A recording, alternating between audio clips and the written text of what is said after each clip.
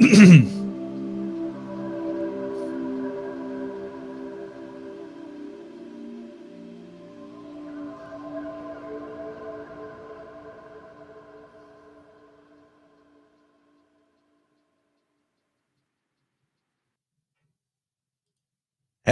and howdy to all my good friends out there.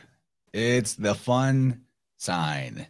It's good times. We're here for Gemini Herbs. I think you guys know what it is at this point, but the crew is assembled, including we got Zero on screen there with Gabriel. Very good. I've never felt better in my life. I am definitely glowing as we get into June. Super, super fun to be here with Michelle, Mario, Gabriel, Kyle. You guys are awesome. And thank you, everyone in the chat. I see Matt and Artist Seer, Family Fun Guy, MS, and Liam, Flat Earth Hippie, Diamonds. Oh, a lot of good people. If I missed your name, I'm sorry. You're all very welcome to be here. And right, so this series has just been a real gem of a podcast, playlist for everyone out there, and myself included. I've been learning so much, and I can't wait to get into it again with the crew. First of all, though, I think we should maybe talk about Kyle and Michelle's little rendezvous. How's it going, you guys? What's up? Yeah, and Mario was there. We all got together. Michelle and Mario came back to Wisconsin, place Michelle used to call home. We spent the afternoon together the other day. It was awesome. It was so cool. We just hit the ground running like you would after all this practice with Vibrant. We just spent 5 hours just like getting in deep flow state.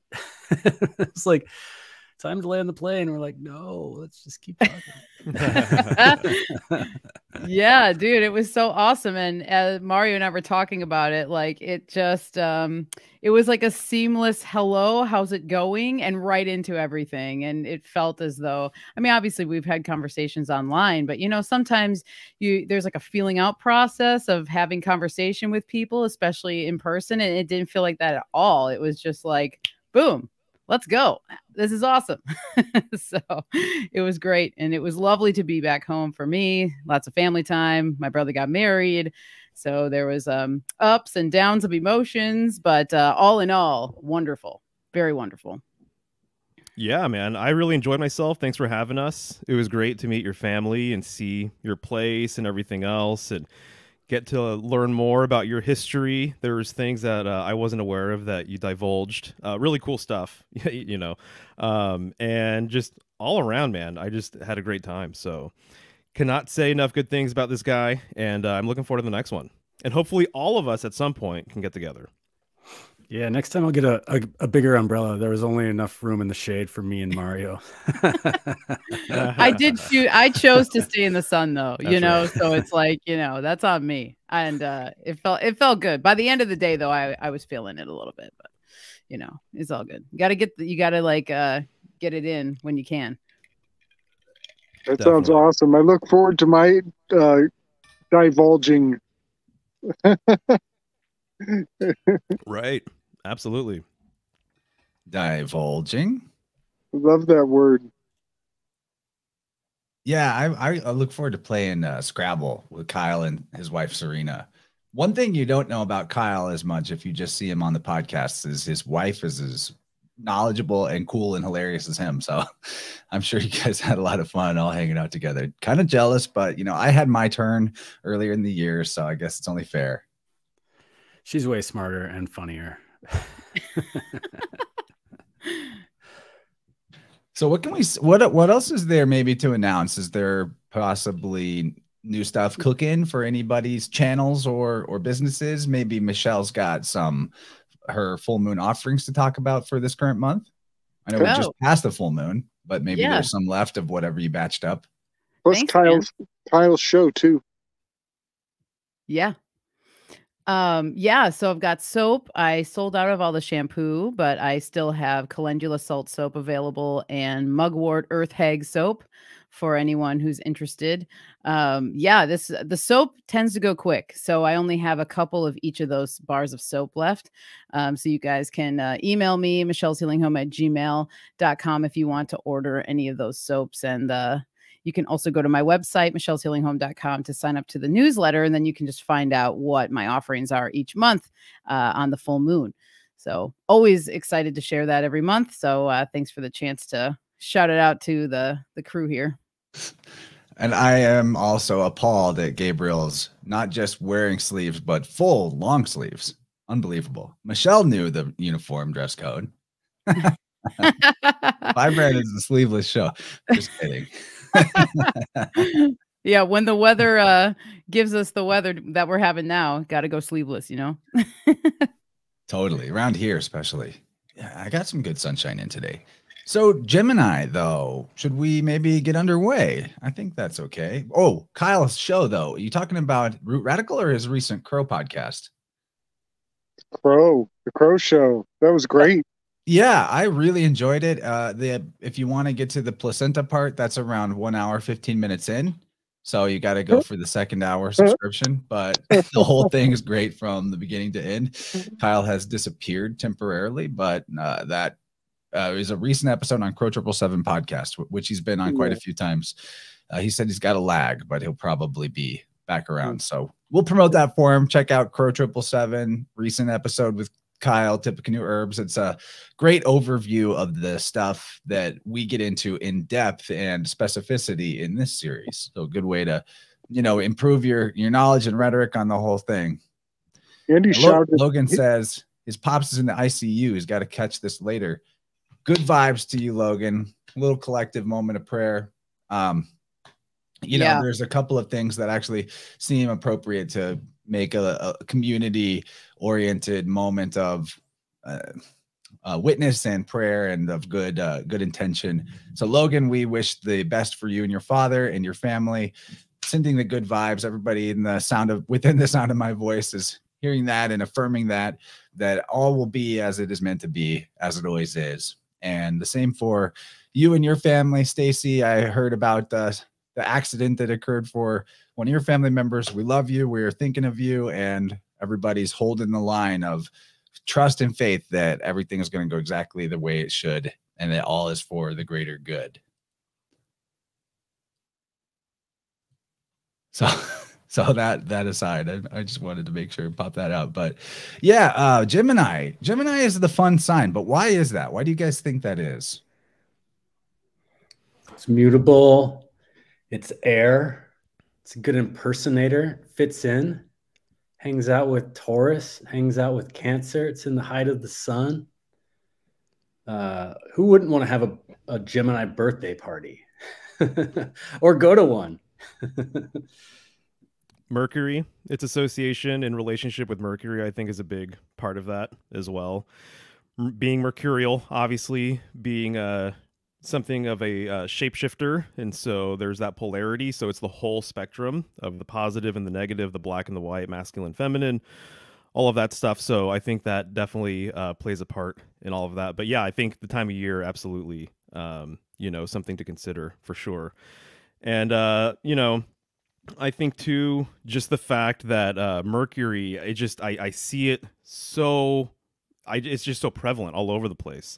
And so I feel like Mercury is just kind of where it's at. And I feel like for me personally, Mercury has just been such a phenomenal planet and, God to research and everything else. Just the further along I go in my symbolic journey, the more importance Mercury kind of receives. And I just acknowledge and it's the day of Mercury today, right? Wednesday. And so just to me, just the legend of Mercury gets grander and grander and grander the more I research symbolism. That's just the legend of Mercury. I like that. Yeah. The legend of Mercury. It is pretty massive because it's so all encompassing. It actually reaches in and touches a lot of mythoses that might not call the figure the same thing, but eventually, when we boil it down, we're talking about the spark between the poles, that which travels across the threshold, the thief and the giver, the savior. It's all kinds of archetypes rolled into one. And I do love the mutability of our Gemini fam. The other heavily mercurial sign being Virgo. they can also have a rigidity to them in a sense, in like they're maybe not always, they're fun, but maybe like more of a dark humor. And not that Gemini can't do that, but I think this time of year, as we cross the threshold into the end of spring, height of summer, or top of summer, it's really cool. Everybody's just loving life and excited about it. So I'm going to pull up the slides. Actually, we'll look at the lovers cards from the Thoth Tarot and the classic Rider Waite. And man, I don't think I've given enough of a look at the lovers card in the Thoth deck. This thing is always surprising me with the levels and layers going on. Let's get into it. Yeah, absolutely. So one of the things I just notice right off the bat is the fact that, and it's just because it's been on my mind, but notice that there's swords in the background in the upper portion of the card. This corresponds with the Hebrew letter Zain, which means sword. And so sword symbolism I've been getting into lately on my Instagram. And the sword has the ability to cut and sever and pierce. And so it has the ability to separate, right? And so this idea of separation is really, really important. So it's just as important as connection, or togetherness, or, something that's holistic and unifying. And so there can't be, things coming together. There can't be a marriage, whether it's literal or alchemical. Even literal marriages, I think, are alchemical marriages as well. But we can't have togetherness without this separation. And so the sword is the tool that does that symbolically, And so the fact that it corresponds with air as well, I think, is really interesting, because based on the mathematical properties, the mathematical functions, so the 4 basic mathematical functions, I associate division with air. And so we're dealing with Gemini, which is the 2.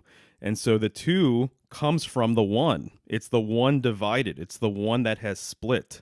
And so that splitting can reunite. And so that's what this card is really all about. It's about separation and connection, essentially, is what I kind of think of. And so you're generally going to see the Lovers card with 3 main figures. You're going to see kind of a what looks like a bride and a groom, especially in older decks. These two actually kind of deviate a little bit from traditional decks, because oftentimes you will see the 3rd figure amongst the couple, not above, but amongst them. And it's actually really hard to tell who is with who, or like what is really going on. Sometimes the 3rd figure looks almost like a 3rd lover. Sometimes it looks like a priest.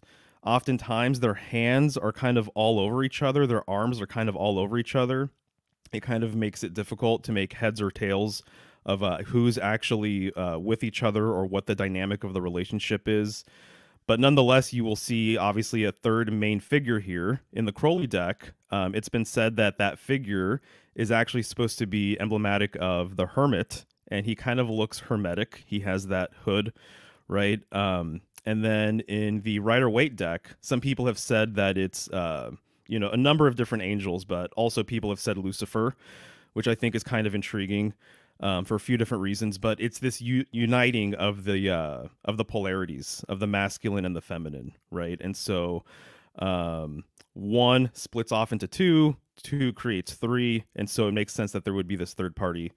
And then I feel like there's so many different things that we could talk about from here, but one of the fun things I was thinking about lately is the fact that the hands of the 3rd figure in the Crowley deck, it almost looks like a Mobius strip. It looks like there's a Mobius strip around the hands of this guy that's uniting these 2 figures, right? And so I think that's design and intentional. Go ahead. He's kind of like in a puppet master's position, right? Right. His hands are like in a puppet position over them. Yep. Mario, I often think about the swords. They make a corridor behind the puppet master. And I love how everybody knows that words are swords, but swords are doors also. And so the swords make a corridor of doors behind the puppet master in that one. So I just thought I would share those thoughts. I really like the swords as words. The whole divisive nature of words might not seem readily apparent, but it's very important for when you say "Ine to baño aquí y ine to baño allá." Is the bathroom here or is it there? You know, like it gives you this ability to distinguish one thing from another. That is possibly what gives humanity the imaginative capacity that we do. Because to imagine and to create, it's as much about separation and the removal, thinking like taking off the chunks of rock to reveal the sculpture underneath, as much as it is additive, like in the case of painting. You know, both are part of the equation. And then if I had to name the figure in the Lover's card that is between the two, I think it is Eros. I mean, it is obviously Eros in the Thoth deck, right? That's Cupid. It's the same thing. It's the HRS or EROS or any of the many versions of that type of phonetic, referring to that's the spark between the poles. That's the attractive force that brings the male generative principle and the female generative principle together, but also has to separate them so that there is space for that attraction to create the spark. You know, if the sky and the earth are mushed together, there's no space for life to appear in between. So in many ways, we are all representative of that figure. You know, even as a savior motif, I was thinking about it just today, how the son or the daughter, the baby that comes from mother and father, is in so many ways the savior. Obviously, life continues forward into the realm because we have attraction between male and female that then causes reproduction. But then, like in your personal life, how many people that you've seen, or that if you've had kids, that they didn't matter how ready they thought they were or they weren't, they just level up a bunch because that is what is necessary and required. So I think there's so much teaching that comes from this part of the sky clock about how like new life is really starting to spring up. There may even be first fruits of what you've sown earlier in the year, depending on your bioregion and your skill as a gardener and maybe what you've got at your disposal. But yeah, it's very exciting. Literally, it's the excitement. It's the spark. You know what I mean? So, Gabe, to your point, the whole thing about doorway and gateway symbolism is obviously super important with Gemini, right? Given the fact of the two pillars always representing some sort of doorway or middle way and everything else. The two figures, you know, when any two people come together, what I've always said is that there's some sort of spark that is created between them. I've also talked about how there is I believe it's the Aztecs or the Mayans didn't see twins in the sky. They saw fire sticks. And so it's implied that these sticks are rubbed together, right? That there's some sort of friction between these two entities or these two energies, the two parts of the constellation of Gemini, you know?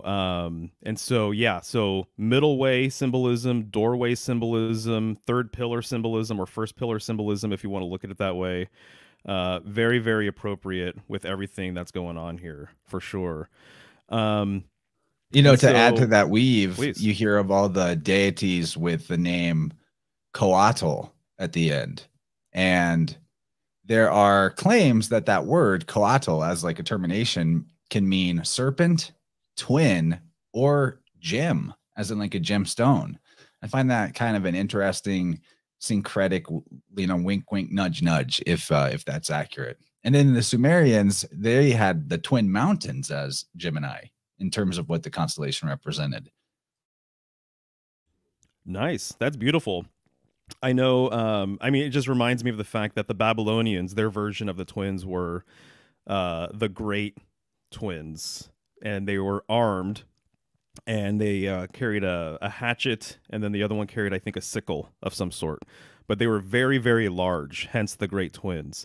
And so I've noticed this symbolism with these twins being really big, really gigantic, which I think is interesting because it makes sense given the fact that we're talking about polarity, the negative and the positive. So obviously this concept or this idea plays a huge, huge role in everything that goes on here. And so things would cease to exist without this polarity. So I think the great twin sort of thing, or these great mountains or whatever, I think makes a lot of sense. One of the things I wanted to mention, just notice how large the sun is, right, behind this angel on the Rider-Waite deck. And it reminds me of the sun card a little bit that way, because a lot of traditional decks, the sun card actually had two children in front of a brick wall. And so to me, these are the Gemini twins. And so I've talked about this before, but there's a huge relationship with hero twin mythology relating to them being the first, the founders essentially of different cities around the world.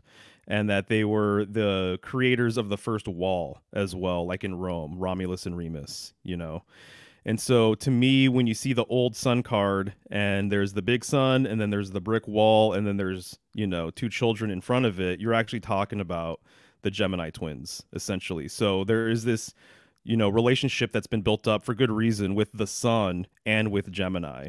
It's very potent, and it has to do with the fact with its placement in the year, right? So the fact that it's right before, the official, beginning of summer, if you're looking at things tropically, I suppose. But if you believe in precession, then it would have been at one point, I think, the beginning of summer itself.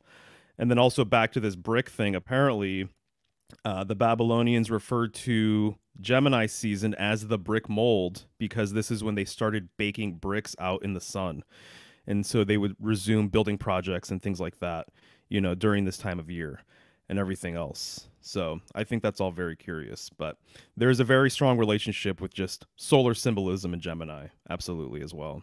And polar symbolism too, as we're kind of already talking about. Yeah, and a word for Gemini, the bricks being generated. We have generation, but gemmating is a word as well about how things producing, and so that's part of the weave as well. Guys, Kyle, Michelle, you guys or Gabe, you want to chime in anything else on Gemini before we kind of get into? Well, let's go ahead into some of the air ideas, but please feel free to talk more Gemini stuff too. Well, for me with Gemini, one of the things that always comes up is indecisiveness. And that's kind of one of the more, I don't even think that's a darker side of it, but the opposite side, maybe more of the quote unquote negative quality of it. But on the flip side of indecisiveness, you have the ability that Gemini brings to a person to see both sides of a situation. And so for me, that's kind of where my mind always goes with Gemini, because they're usually quick on their feet, quick to think. And so they might change their minds more quickly. Or if you're having a hard time making a decision, Gemini could actually be a good sign to even invoke or kind of focus on. Because it could help you actually maybe bring the decisiveness to something that you might be, struggling with. So that's where my mind goes when I think of Gemini. I'm thinking of how the air signs in general have a strong relationship with the nervous system. So we might have a lot of nervous Geminis, but but also like Gemini is, so we have anatomically, you have your Aries, you have your Taurus, and the first splits that happen is the splits that happen right here in the bronchial tube. So there's this transmutation between, as above, so below, but certainly as within, inspiring in spirit, bringing that spirit in, transmuting that spirit to move, circulate all throughout your body, all throughout your nervous system, and then expiring that spirit outwards to share it with others through your voice, through social communication. So the people that I know that are like my most archetypical Gemini friends are the people that can busk on a sidewalk and know every single song and do every impression of every artist. And they're very funny and witty. But there's also, like Michelle said, there's like the little angel on one shoulder that's like, say it. And the other one on the other shoulder that might be like, man, you fucked that up. You shouldn't have said that. You shouldn't have played it in that key or whatever. Like that was too much. And so there's definitely like a polarity that happens. And so one of the things that I think about with Gemini is remedies of like bridging that gap, bringing that air elements down a little bit more into the body, bringing that spirit, letting that transmutation really occur and bringing it all throughout the body and letting that expiration of the spirit, that Holy Spirit through the body be very inspiring to other people and not be seated with any doubt. And that's what the herbs of Gemini that I've kind of thought of tonight are suitable for. And also the lungs, of course. Yes. Yeah. I guess I should just throw some of the 180-degree ingredients on the table too. Like if we're in Gemini, we got to mention Sagittarius across the zodiac on the other side of the table. The minor decans in Gemini are Lepus the bunny rabbit, and then the two dogs, Canis major and Canis minor, in the way some people map it out. So those are kind of important, but that bunny rabbit is always important because it's the springtime. Bunny rabbits are, signs of fertility. But this year in particular, because it's, the year of the rabbit as well. So we're kind of doubling up on the bunny aspect. So yeah, I just thought I'd throw the two Canis, the Canis major and minor. It's almost like the dogs are twinning in their own way, but they're in Gemini, right there around Orion, the great hero in the sky. So yeah, I thought I'd throw all those on the table before we start our adventure. Nice. I love it. One thing I'll mention real quick regarding the Sagittarius connection is that the Milky Way actually passes through Sagittarius and Gemini. And sometimes in sky maps, illustrated sky maps of the constellations, you will see Sagittarius pointing his arrow along the arc of the Milky Way. And then you will see the Gemini twins and their feet are dangling in the Milky Way. And the Milky Way for a long time has been looked at as a river. And so there are several myths that encode river symbolism with hero twins. And so sometimes it's like the twins that are, symbolic of Gemini, and they're basically being held in like a blue fabric or something like that. It's symbolic of the river of heaven, which would be the Milky Way. And so I think it's really interesting that you see their feet dangling, right there in the Milky Way galaxy. So if you ever look at any sky map, like take a look at Gemini and look at their feet, so they're literally walking on water. That's one of the symbols that they're associated with as well. And it has to do, I think, with that relationship. Oh, cool. I want to give a shout out to James and Elise, because they are super fun. And James is a Sagittarius and Elise is a Gemini. So I just want to give that. Ooh, nice. They are super fun. We're just great. looking at the letter they sent us as a wedding present, and it was very kind. They sent us a bunch of seeds too, like tons of different seeds. Appreciate you guys very much. Now on the astrotheology side, it comes to mind is the story of the children of Israel escaping from Egypt, being led out of Egypt, and the part where the horse and their riders being tossed in the sea. That's basically Sagittarius setting as, the other side of the sky clock is rising. I think Sagittarius being the horse and the rider being thrown into the sea. Oh, interesting. Yeah, that makes sense. Speaking of, just real quick, and the children of Israel being Gemini, in case that wasn't obvious, because it's the children. Mm-hmm. Well, that makes so much sense, dude. Because twin pillar symbolism obviously is all over the Jewish world, and then I also associate a lot of Gemini lovers card symbolism with Judaism as well. So it's the 6th card, right, of the major arcana. And then even just look at the Star of David and it's 6 points. I think that's kind of curious. And then I see, you know, the twin pillars within the Torah scrolls, obviously the pillars in front of Solomon's temple or at Jewish synagogues, you know, things like that. And so it's actually, once you start looking into it, there's a lot to unpack and decode with all of that. But I do see that relationship. Lover's card being the 6th card, Jewish symbolism, there's like a million different connections I see. You know, one other one that I'm looking at, Mario, just recently has been the periodic table with the tarot. And there's so much more to say behind that. But number 6 would be carbon. And so that bonding, that aspect of embrace, you know, these brothers in arms, you know, the Gemini, their constellation is literally like, you know, arm in arm.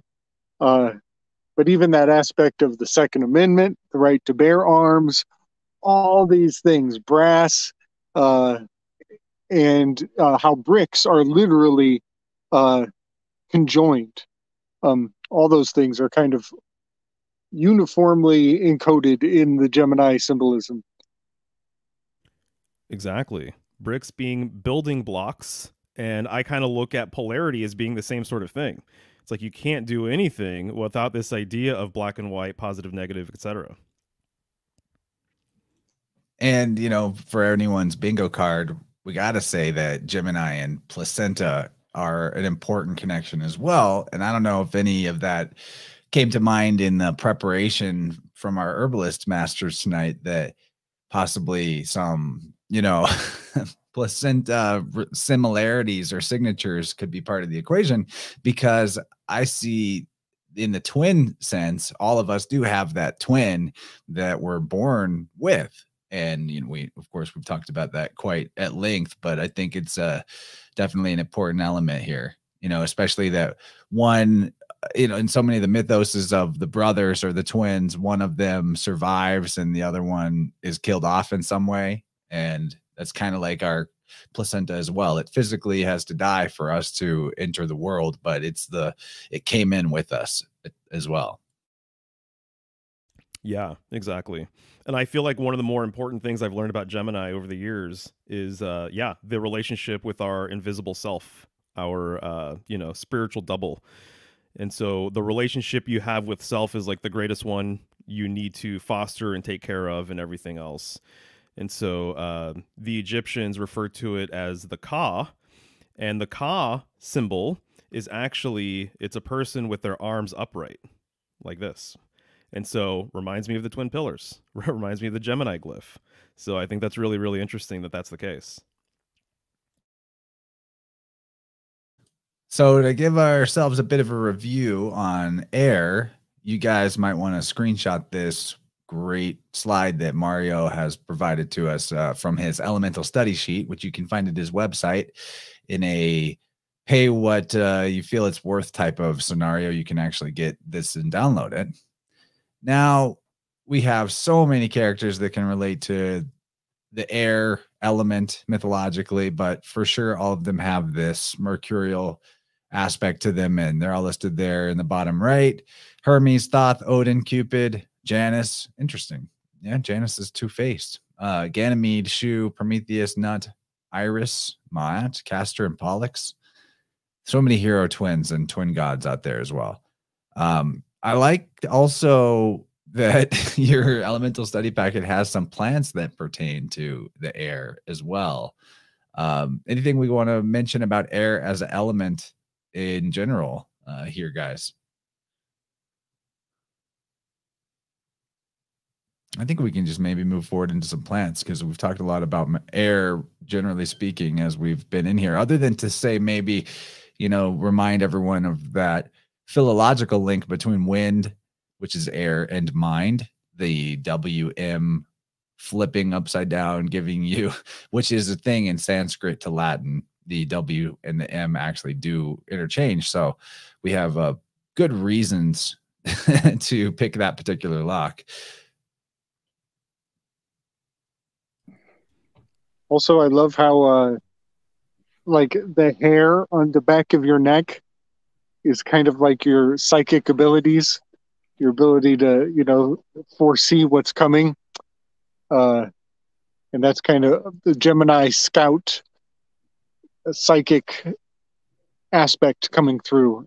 That's my favorite air element of Mercury. You know, another thing about Would thought. also stand up on your arms too. Two Gemini things: your arms and the back of your neck, right? Yeah, or even on your legs. I mean, but definitely in those places where we got the dual going on. One thing that has been fun for me since Gemini season kicked off is how many tunings that I have incorporated the Lover's card, just kind of coming out and saying hello.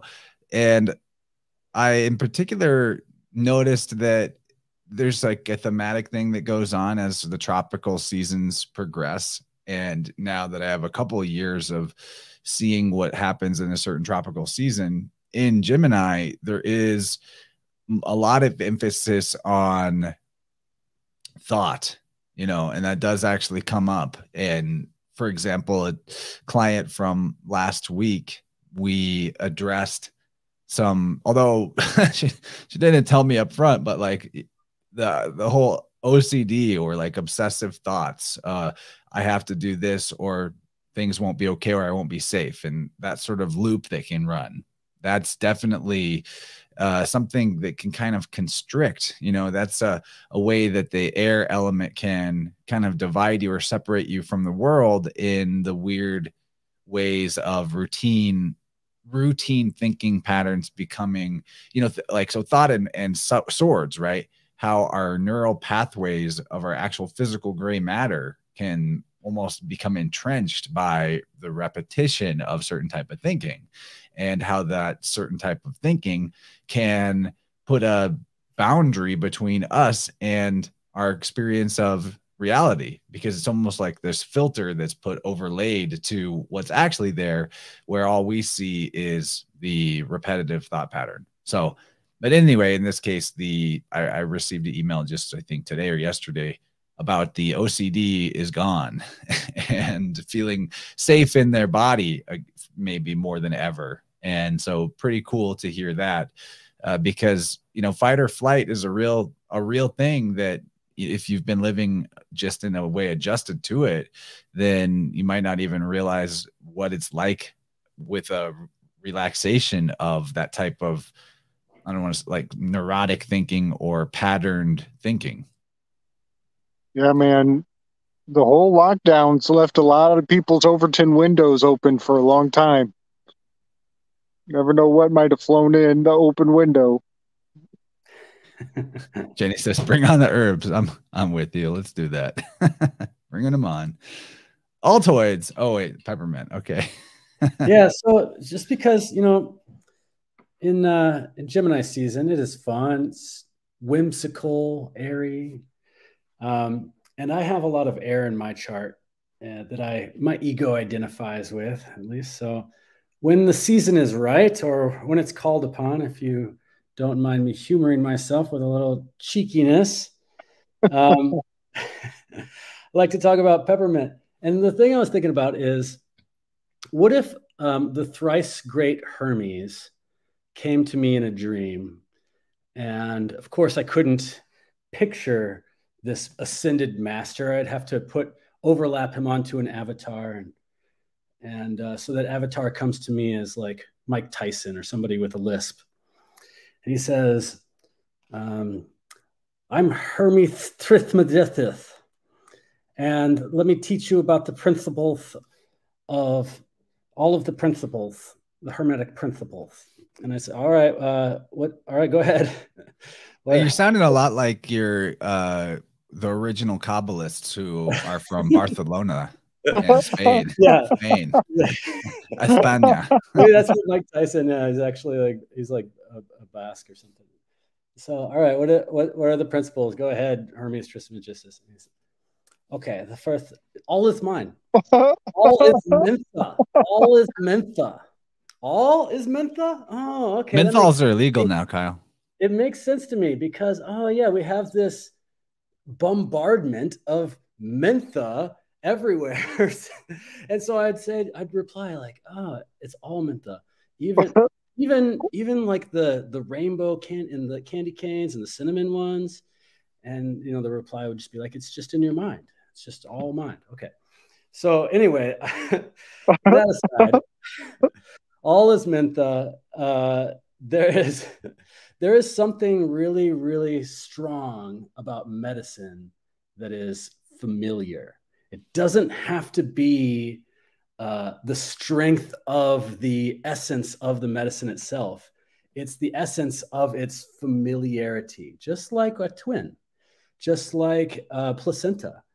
And the fact that peppermint has this familiarity makes it an incredibly potent medicine for just about anything. And it's true that peppermint is a great plant for headaches, and it's great for the digestive system, and it's great for opening up your sinuses and helping you breathe, and all of these things. But a lot of times we forget that. And if we just have a bag of peppermint tea laying around, next time you go to a hotel, just grab a couple of them. They're free, and take them home and keep them for when you need them. And whenever the next ailment comes up, just try something familiar. Thank you. Thank you. I'll be in Las Vegas all week. So one of the things I like about peppermint in general is that it's a great medicine for just about anything.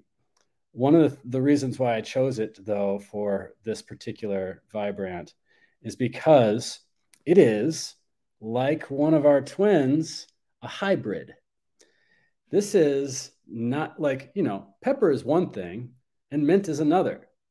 Just like Zeus is one thing and the mother of Pollux was a mortal woman, and you put them together and what do you get?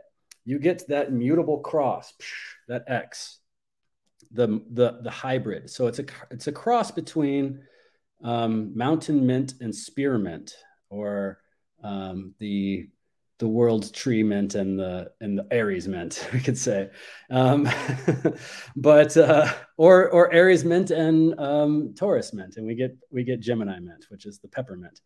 But here I'm talking about peppermint, but we can say any kind of mint, really. We could say spearmint. We could say all the chocolate mint, apple mint, orange mint, any of the types of hybrids are all great for all of these purposes, which are great digestive aid. Nice. I like that. Yes. Mentor. Great digestive aid. Great for clearing the senses, clearing the mind. Here's a plant of strong polarity. It's clearing the mind, but it also can be relaxing to the digestion. It can be stimulating to the digestion if you need to help something to eat. If you have too much on your mind, you might relax it. If you can't focus because it's too cloudy, you can drink some peppermint and it helps it stimulate it. So we have these opposites here. Piperita, that means pepper-like, but it also means piper-like, as in boop, boop, boop, boop, boop, like a little flute, a little pipe flute thing. And that's a very airy instrument. It's an instrument. It's not a percussive instrument. It's an instrument that you play with your vocal cords, that you would express yourself in this mercurial pan flute kind of way. And here's a Gemini saying, I should say. Peter Piper picked a pail of pickled peppers. All of that it's fun, it's expressive, and we're talking about pipers. We're talking about piperita. And I don't know, what else could I talk about mint that hasn't already been talked about? It's in cocktails, of course. It's in candies. It's in mojitos. Mojitos, yep. And just the high concentration of volatile oils. And I think that we're going to see a real pattern here with a lot of these slides tonight, is that we have plants that might not be so showy. Their signatures might not be from the shape of their leaf or their or the way that their flower looks. It's in the smell, it's in the scent, it's in the volatile oils, this mercurial quality that you can put into a copper still, separate it, distill it into an essential oil and a hydrosol.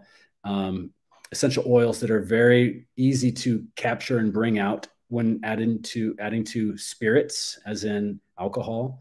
You can make a tincture of these plants very easily, as opposed to some plants that are higher in bitter compounds, which are easier in water, for example. So all of these, I think a lot of the mercurial plants, one of the signatures of mercurial plants are the way that they're volatile oils, really, most of all. And of course, the flower, look at the flower. We have a lot of, it even looks like a little pipe cleaner in a way. That pink to whitish crown chakra looking colors that we have there. So very airy in all ways and spiritual as well. I think that's about all I can think about for peppermint here. Doesn't peppermint have the ability to overgrow? Oh yeah, totally. So it likes to grow. One of the hybridizations of it was that it doesn't like to spread seeds so much, but it does grow by underground roots or rhizomes. So it's very prolific in the garden. It will take over places that you might not want it, like a lot of mints do. A lot of mints will do that. Yeah, I have to fight back my spearmint every year. It gets more and more expensive. Funny enough, I usually will drink tea with a Vibrant, but it's so warm. I wanted something a little more refreshing and cool. So I made like an infusion of water with some blueberry and raspberry and strawberry, and then a bunch of big handfuls of the spearmint out of my garden. So that's cool that it just was the first herb on the list, because I was like, I didn't kind of preview it. So here I am sipping this and enjoying the minty flavor, and then boom, there we are. And this for some reason just makes me think of when I was in high school. I was in a band, and our lead singer, he was kind of a diva, and he had to like constantly rub Vicks. He was like addicted to Vicks. He would like rub it on his chest, but if he was like out in public or there was some reason why he couldn't apply it properly, he just always had it handy, and he was whiffing Vicks. He's like Vicks vapor rub, like he couldn't get enough.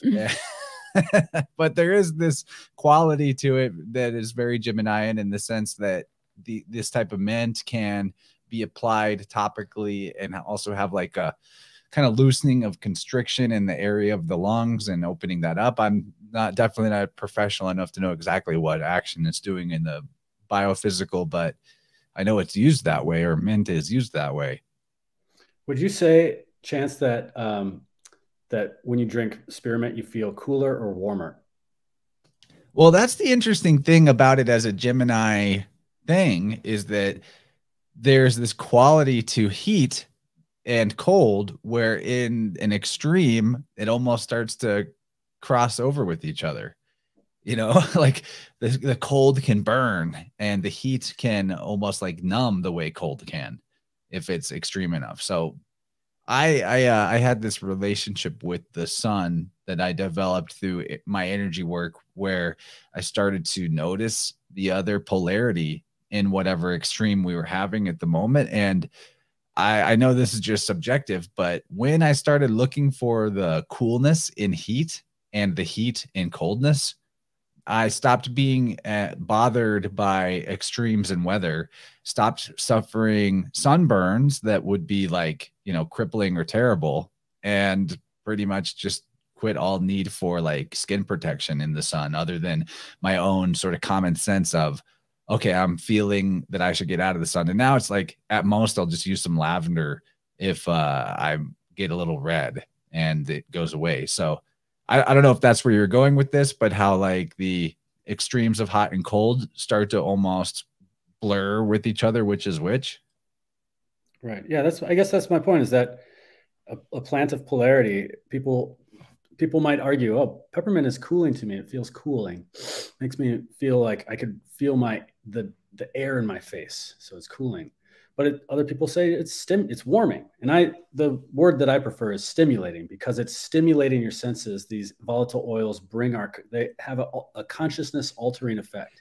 not like DMT or whatever, but like they change our perception where you can be in a meditative state. You could be in completely within yourself. And all of a sudden somebody's cooking up some rosemary in the other room or some garlic or something like that, something aromatic like peppermint. And all of a sudden your senses go, whoa, what's that out there? Like who's cooking something and what is it? Smells good. It brings your mind to a different place and a different location physically. So it's altering of consciousness. And that's the polarity I think that I'm getting to with this mutant. Yeah, I love that point because I was thinking that exact thing with the duality that you brought up with the temperature thing that happens with peppermint. Because when you use the essential oil, if you put too much on, it will burn, but there's still like that cooling aspect at the same time. And one of the things I always notice about peppermint when I'm working with dried peppermint, and I swear, and maybe other people have felt this, but when I have a jar of peppermint and like I put my hands into the jar or near the herb itself when it's dried, I swear I can feel the coolness coming from it. And maybe it's just me or whatever, but I really can pick up on that energy, the cooling energy.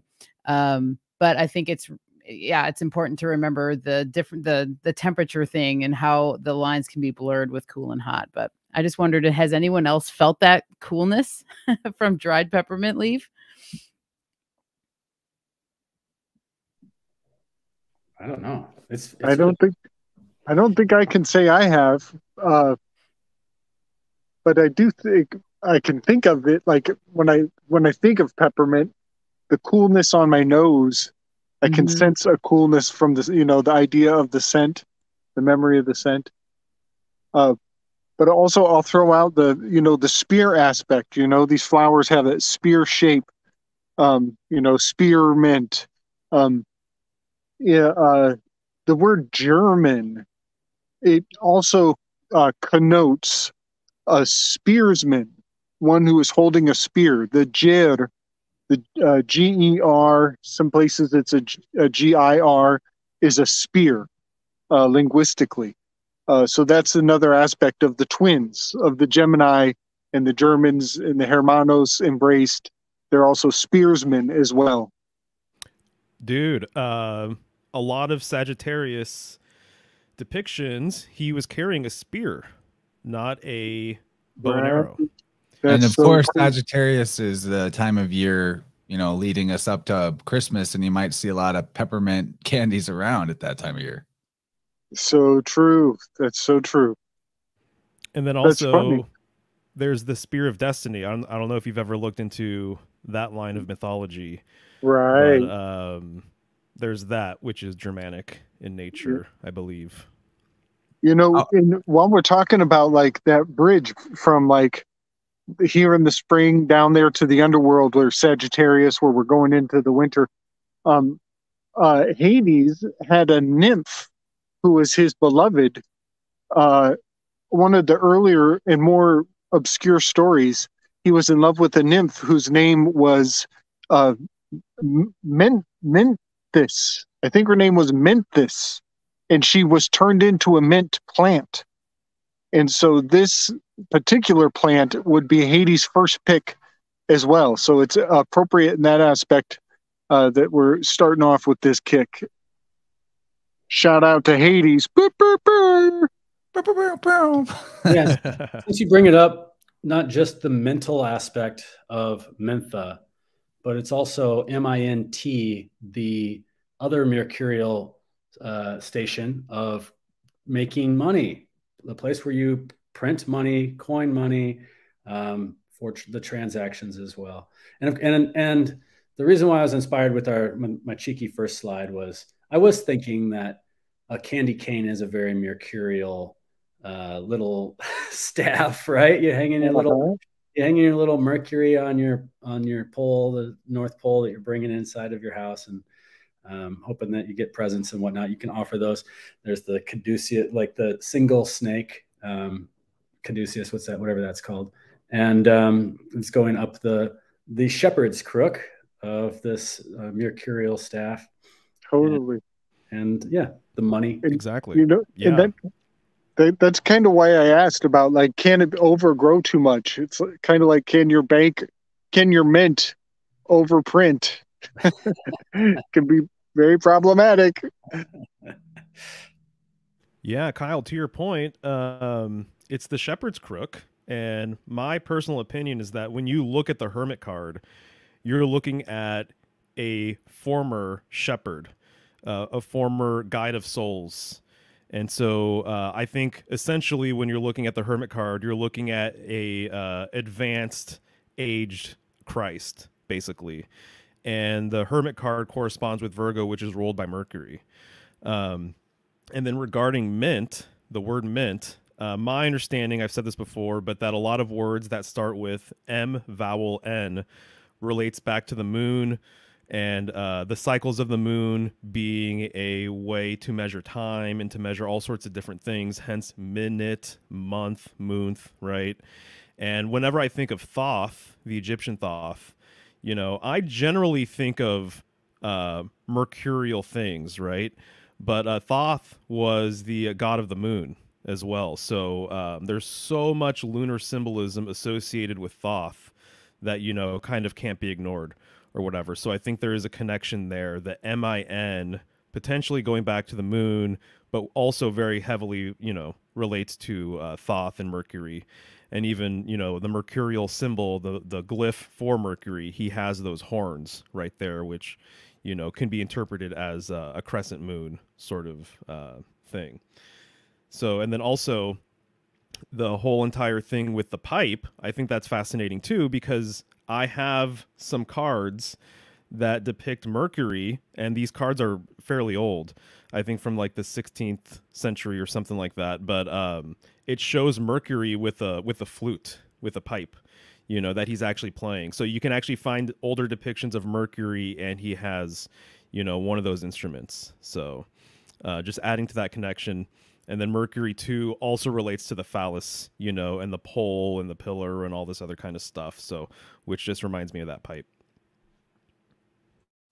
It's like the flute is the phallic lute, the phallute. Oh, yeah, definitely. I gotta shout out some of the people over on the Rockfin chat and give thanks for the super chats from Logan Cook and Jason Reed. He says, love you guys. Lisa Rose says, we are big fans of the series with her super chat. Thank you. Braden says, G money. Thank you guys. And Braden also mentioned that he thinks his skin is better in the sun after he stopped wearing sunglasses. And I also, you know, maybe that's the correlation of why I don't really get bad sunburns at all, is because I quit wearing sunglasses. I think there's probably something to that for sure. Yeah, the receptors in your eyes are, there's a lot of melanin in your eyes, and when you have the light coming into your eyes, it tells your body to adjust the melanin. Just like when you taste something, it tells the rest of your body how to set up your digestion, as opposed to bypassing that with a capsule or something like that. You're really missing a lot of the medicinal process. And hey, Lisa, and hey, Scott. Hi. All right. So unless we need to say more about peppermint, I'm sure that you could talk about peppermint for its own, you know, hour or two show. It's so versatile. Well, here we have lavender, which, you know, when you look at the peppermint, that there's such a similar, you know, flower structure going on with the pointy top and the outward stretching blossoms that come from the lavender. But, you know, this is one of the more famous plants a lot of people know about, especially in the essential oil world. You know, it kind of almost gets overplayed to the point where some people are totally turned off by lavender just because it's been so just overplayed. But it's for a reason, you know, because it is such a pleasant scent. It's not everybody's favorite, as I was saying, but, you know, I personally love it. And I find it to be, it has almost like, there's such a heady scent to it. And I think that's part of the mercurial connection with it as well, because we're dealing with energy that kind of goes straight to the head. I always think of lavender being associated with the crown chakra, the third eye. helping with, like lifting or softening the veil is something that I think of with lavender. And when we're dealing with the Gemini energy, which can sometimes get heightened, sometimes anxiety is something that people with a lot of Gemini or air can deal with. They might find themselves being more anxious. Lavender, as many people know, is an ally for anxiety and just like a racing mind and things like that, because it's really just, even just smelling the lavender scent really kind of calms you down almost instantly, at least in my experience and a lot of the experience of a lot of others. But the other thing too that it really helps is there's a quickness, just like with that mercurial energy. So I find that lavender can actually help to open up channels of communication much better. So that could be something that you could, work with if you are having to do something like what we're doing now, where you're having to communicate. So you're having an open line with multiple people. You're going back and forth. Lavender is really great for that, because I think it's good for that, because it calms you down to the point where it gives you it helps you take a moment to think before you speak.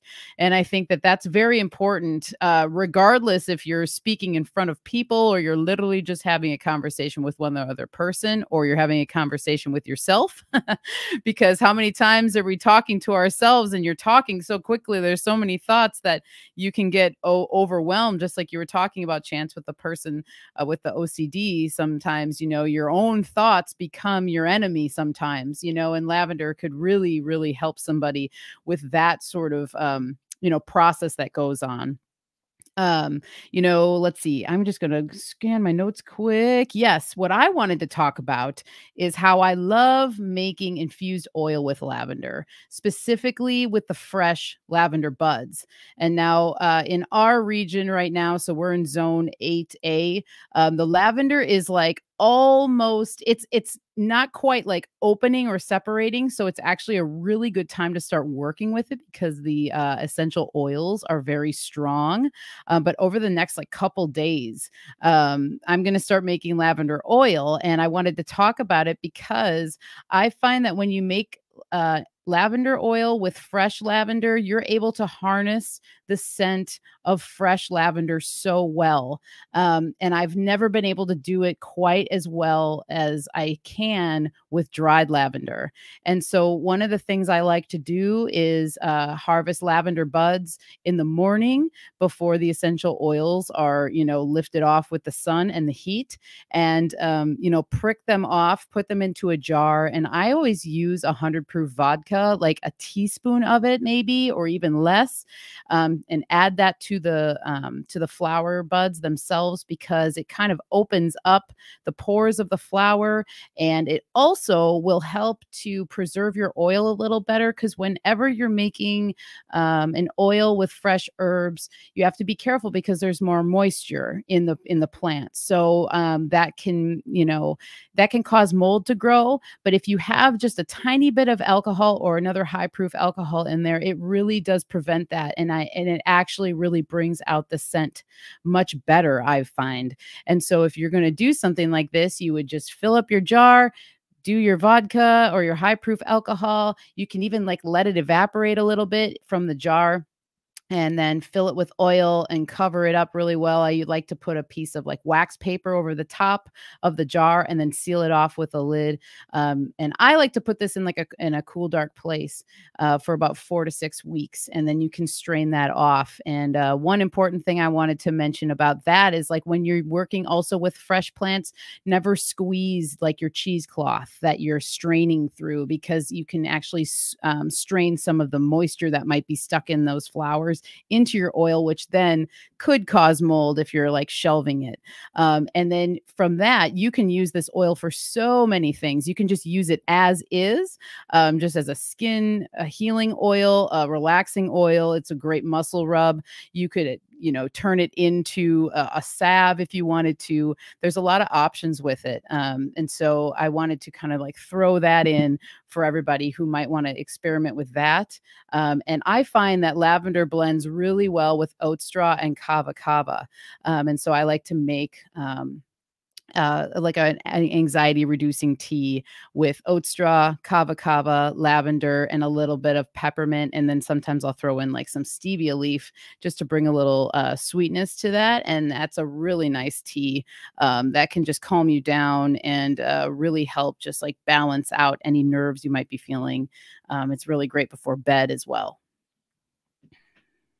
And that's my weave on lavender. Lavender oil has saved me from some facial scarring. This is a legit story. I got to share this one. I was pulling out my ninja sword. Oh, I know. I kind of know where this is going already. And I pulled it out too hard and too fast, and I split right between my own eye. Whoa. And it was like you could see the shape of it. It was like you could see a cleaving in the middle of my own head. And yeah, thanks to lavender oil, you can't see that scar anymore. But it was so silly. I was being very stupid. Wow. Crazy. This in facial diagnostics, this part right between the eye is indication of your liver. So maybe you were just doing some like major like acupuncture for your liver channel or something like that. Wow. Big old detox. So, as far as lavender goes, oh, thanks, Chance, for sharing that too. This is a essential oil roll-on. This is a little different than what Michelle was talking about. Michelle was talking about making an infused oil, and I really this is how I make my infused oils too. By adding a little bit of alcohol prior to making the oil, you're adding this mercurial quality to the plants and allowing the cells, everything that's inside of the cell membrane of the plants to be opened up and pulled out into the next medium. And it really does help make your oils very, very rich by just adding a little bit of alcohol prior to doing that. But when it comes to the air signs like Gemini, Virgo, and Aquarius, no, sorry, I got that wrong. Gemini, Libra, and Aquarius, but Virgo, also lavender would be really helpful for too, because of the Mercury correspondence. One of the things that we deal with a lot of airiness is just flightiness, the inability to have traction due to material boots on the ground going.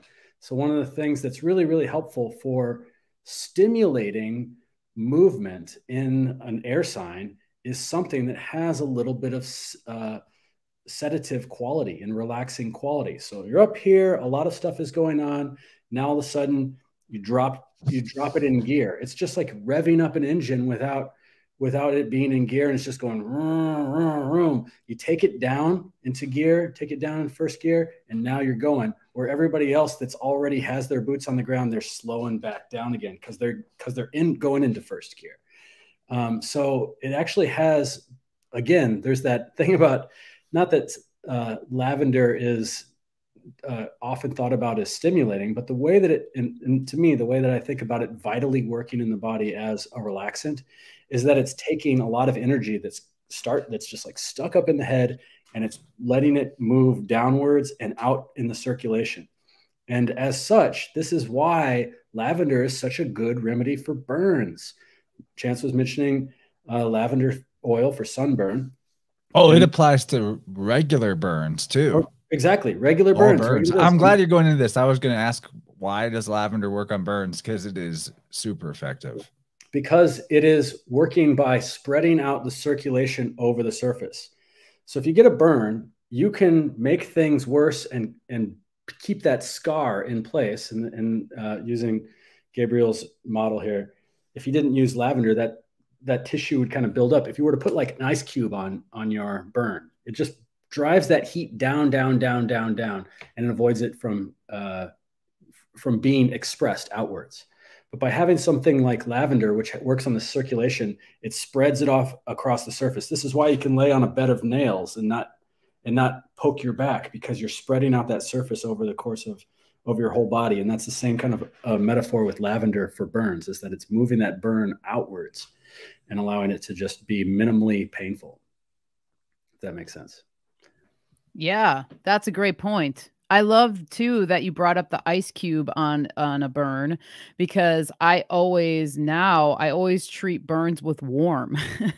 And it will like sting more if you burn yourself and you run warm water instead of cold water. Obviously the cold water makes it feel better, but that's such a great point that it's literally just suppressing it. And if you were to use like warmer water, it kind of stings a little bit more, but I've found that the burn heals much quicker if you're treating the like hot with hot, which is kind of interesting. So yeah, thank you for bringing up that point about the lavender and how it spreads. That's some good juju right there. Good wisdom. Yeah, man. I mean, I think everyone should just have a lavender roll-on in their medicine cabinet or on hand, especially if you're going out into the sun. But I use it all the time. Like I burned my thumb on something cooking the other day, and I was looking and this was probably 4 or 5 days ago, and I found the spot where it was now, but there's barely any mark. So it's like one application of the lavender right after it happened, and you just kind of forget about it. It takes the pain out largely, but also the healing process seems that much more efficient. I could talk all day about it, how many times it saved me. It's kind of like as good of a hack as Rachel pointing out here, the cayenne pepper stops bleeding or a bit, you know? Yeah, that's the best. I did a 1.5 hour long podcast on my new little podcast show called Root Radical that Mario has made the logo for, by the way, which is awesome working with him. And so if you're interested in learning about cayenne, I go 1.5 hours hard on that one, and it's very cool. I love talking about the bleeding aspect. And I also, since my internet was being shitty earlier, and I had to come up to my other location, when we were talking about the new things going on, the thing that I wanted to mention was I hired Mario to help me with a logo, and it was so cool to have somebody that has such great symbolic library and be able to embed that into a little mimetic pattern of a logo. So I'm really excited to move forward in this project that I'm working on too, Root Radical. It's very cool. I can't wait to show you the logo once it's done. Thanks, man. The pleasure was all mine, dude. You were great to work with as well, and I'm stoked to see it out in the wild and get used for sure. Right. Yeah, it came out very nice, I must say as well. One other thing I want to say about lavender too is it's in the mint family.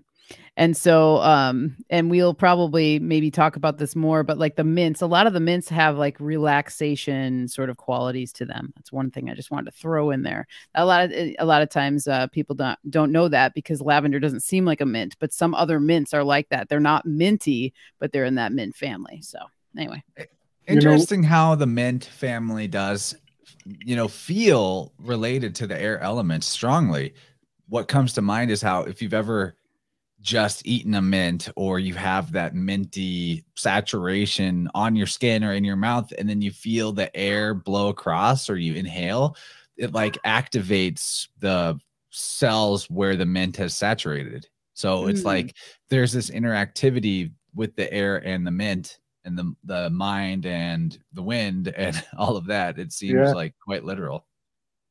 I want to maybe make a comment one more time about government, and how, just theoretically, if we were a tea drinking culture, if drinking tea on a regular basis was like a staple fundamental experience of even of our identity, like where, Kyle does his pinky that one way, he's got the one way he holds his pinky, well, that's because he's from that part of town, you know what I mean, like that kind of relationship to tea, then the idea of like, right, we're taking a sacrament, you know what I mean, all of these things would I think there's something really fascinating about how it's almost like giving tithing, or ceremoniously acknowledging the one thing that binds us. When I say government, there's a part of me that is like, fuck that. But then there's another part that should be like, we're all in this together, cheerio, and we should all be, toast, pour a little out to our homies, whatever. Be seeing you. Yeah. Be seeing you. You are number 6. I know you've been getting into it. Waiting anxiously to talk about the prisoner with you. I have a quick thing to share regarding lavender, just something I'm noticing right now. But lavender, and if you want to pull up the image again, just because it's relevant with the color of lavender, which is beautiful and matches what Michelle's wearing as well today.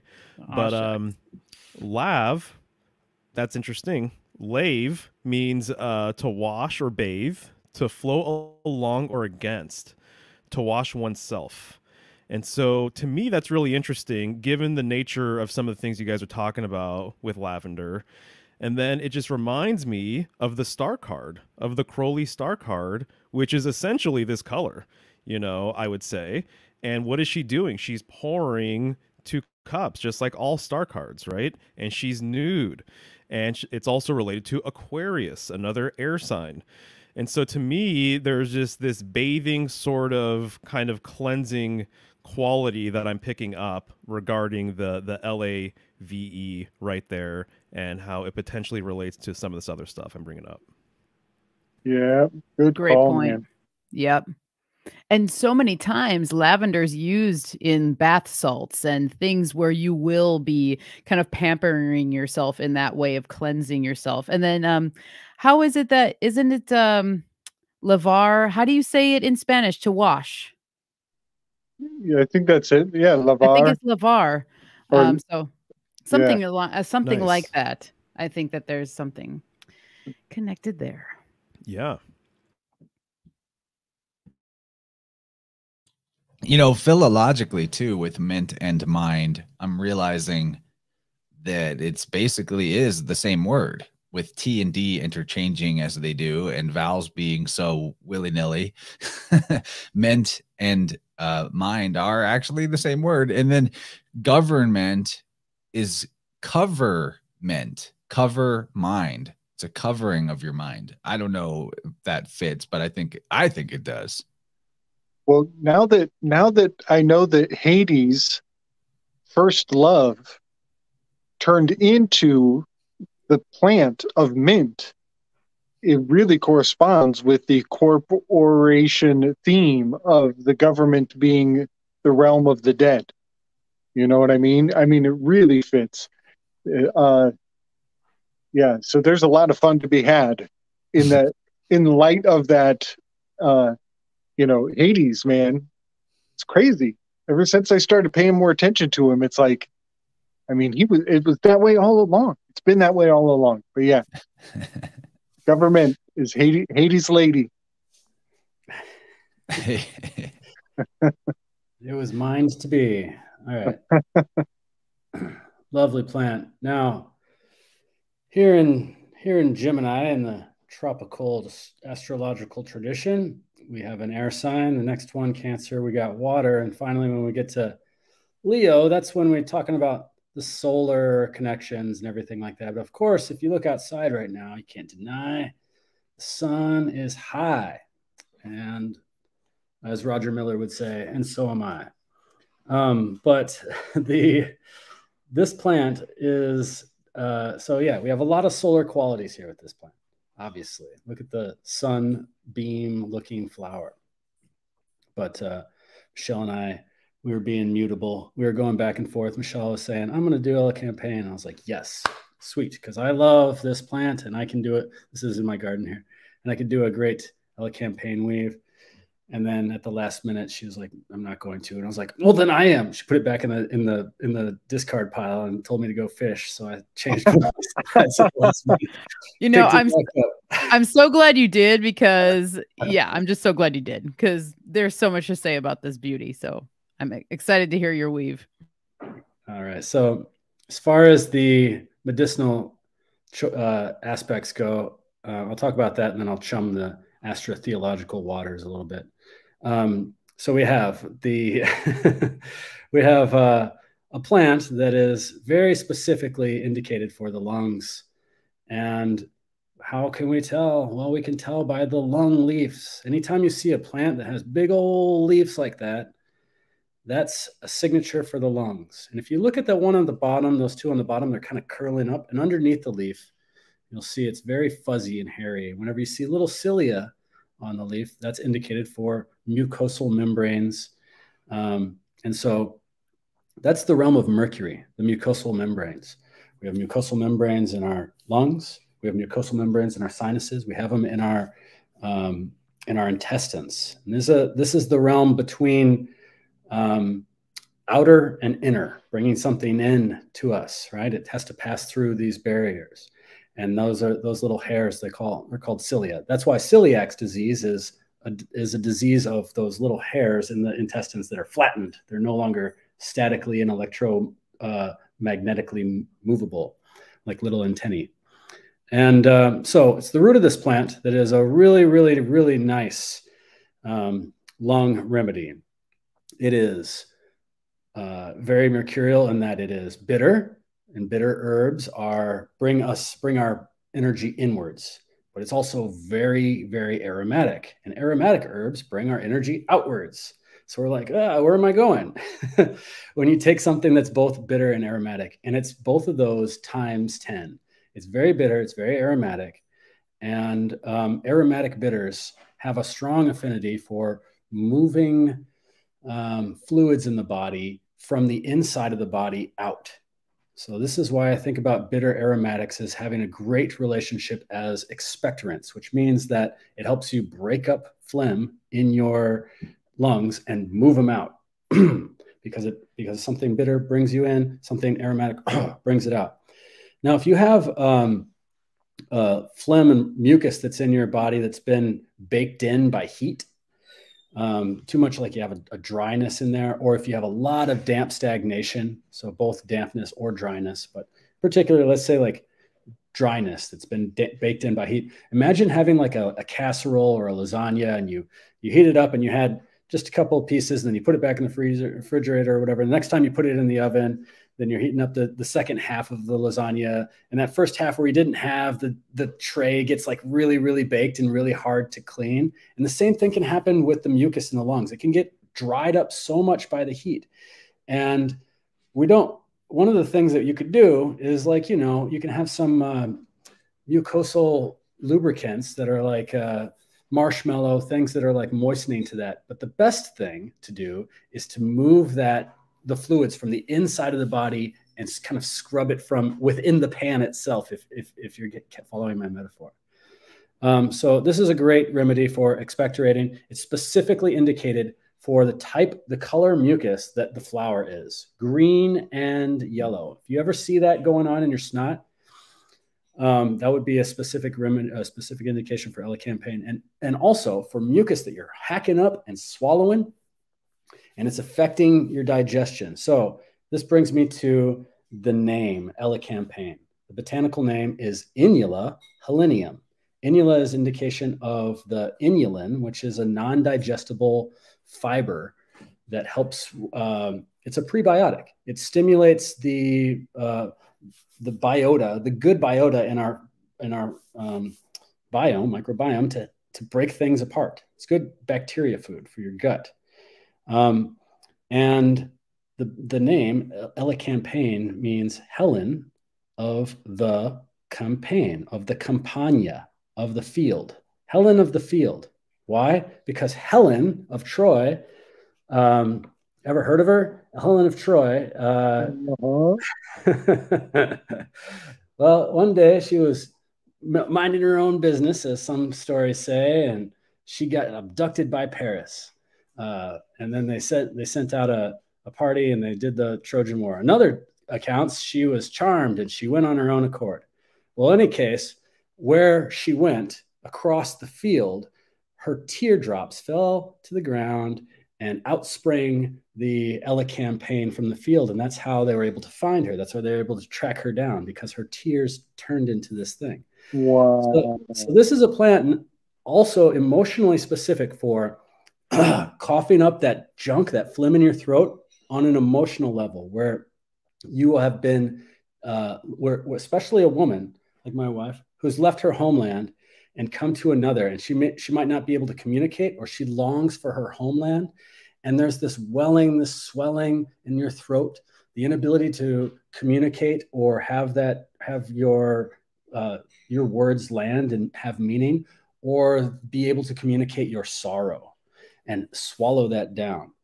And so that's a specific indication, because it helps with digestion as well. So this is a Virgo Gemini crossover plant. And the word inula is really interesting to me too, because it means or inulin, I should say, the prebiotic inulin.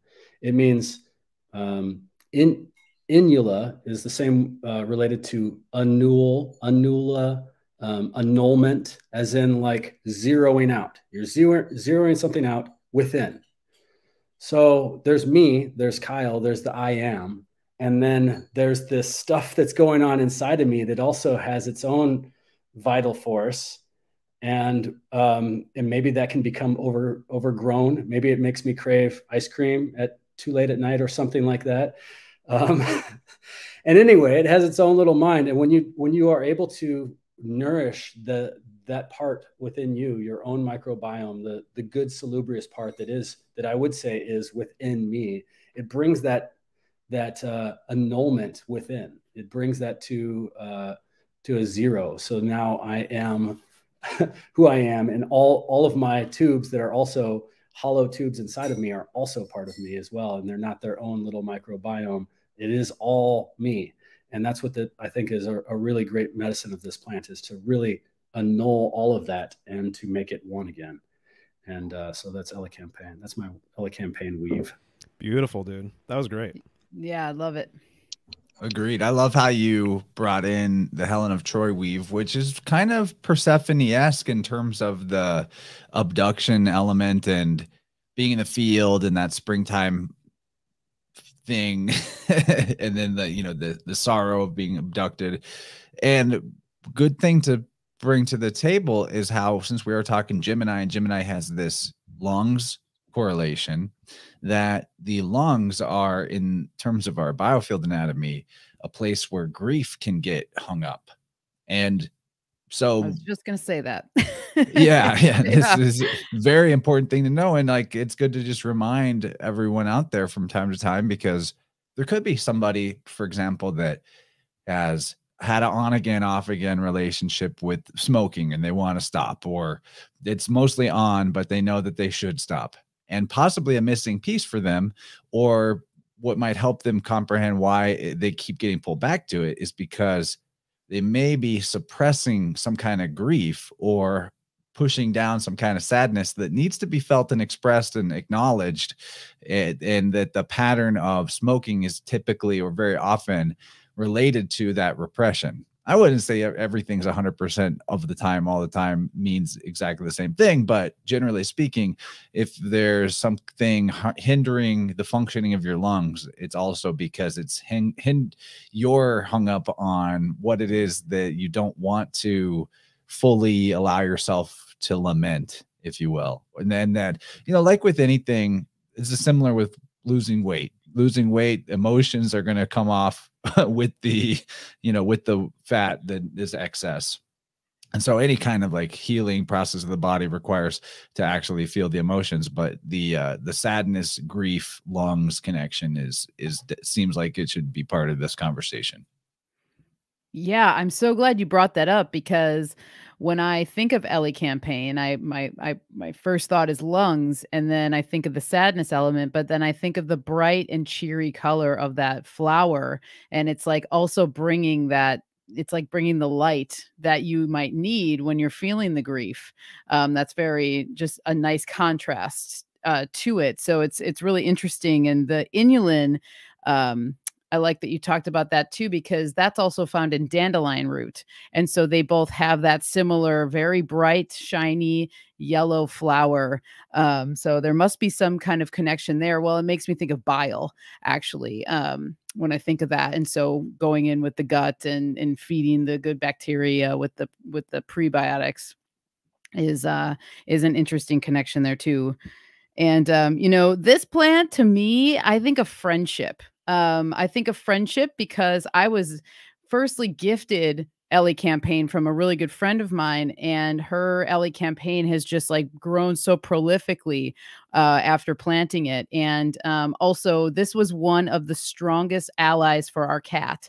And he had, really intense mucus and respiratory issues where he had a lot of coughing and congestion and like asthma, like feline asthma. And I will say, out of all the things that I would concoct for him, Elecampane was always the thing that really helped him the most, because it also has that ability to, if there is some sort of infection going on, can kind of help to break up infection as well. Instead of just breaking up mucus, it can actually kind of get to the heart of what's going on. And I think that that goes along with it being a root medicine and it being so potent and pungent, and root medicines kind of being the thing that can actually kind of like really get into deep spaces, or maybe something that's chronic or something that's been lingering or whatever. Elecampane can sometimes be the thing that really knocks it out for somebody that's been like dealing with something that's been kind of like bogging them down for a long time. And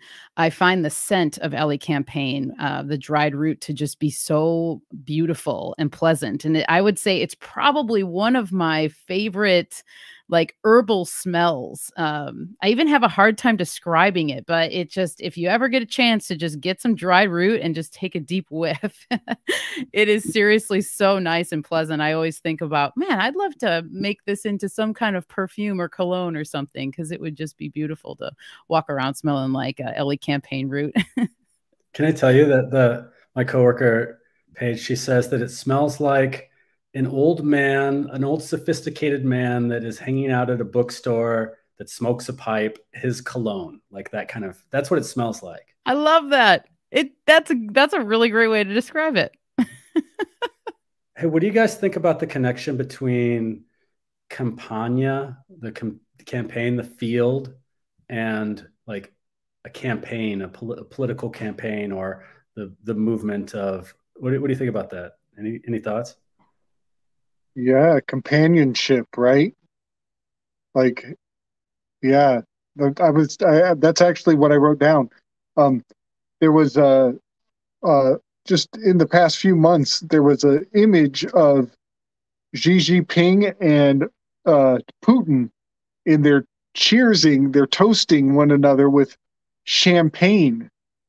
So they're both sipping champagne. And I was thinking about it. I was like, how many phonetic puns are in this image here?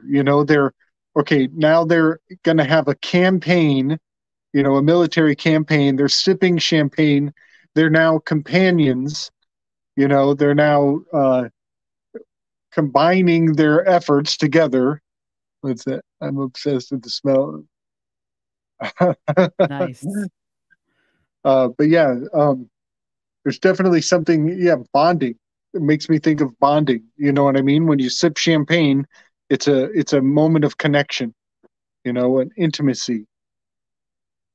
I think of the word camp and the military use of camps and traveling camps. And there's lots of mythology about camps and being mobile and nomadic and everything else.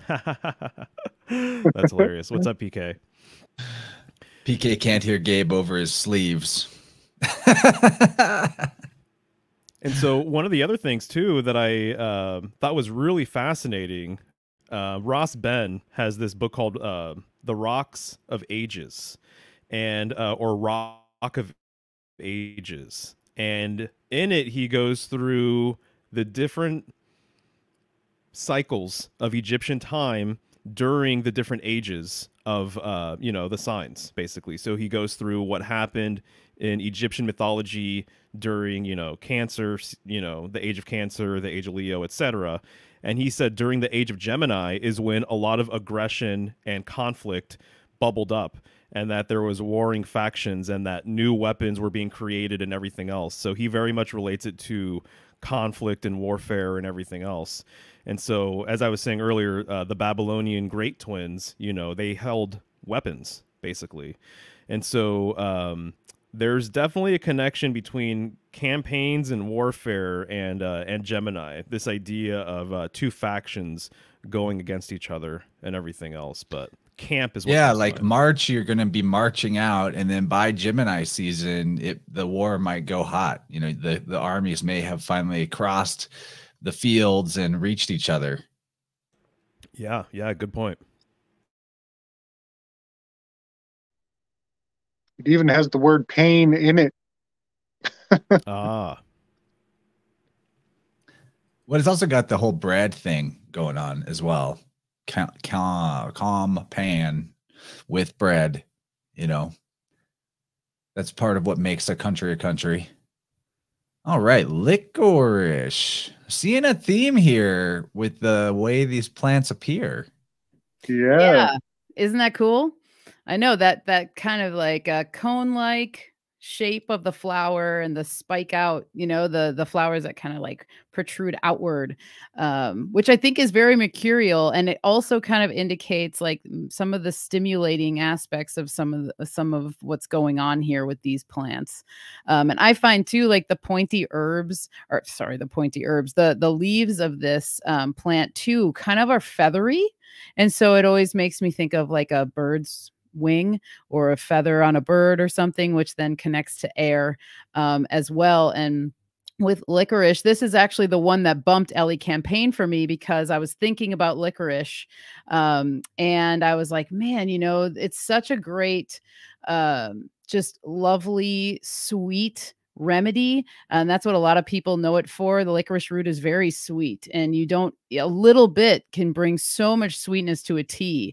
And so there's like the sweetness of Gemini season, the sweetness of this time of year, I think, kind of comes along with that. And then we're also dealing with the lungs with licorice, because it's known as a demulcent. It's also, which means it's going to be very soothing, almost sort of coating like. So if you're having trouble, you know, maybe breathing or speaking, or you're having a hoarse sort of throat going on, you have a sore throat, licorice is very soothing to both of those situations. And it's always just been one of my favorites to pair actually with peppermint. And I'm currently drinking spearmint and licorice tea, because one of the things that licorice is really good at, it's like very thirst quenching.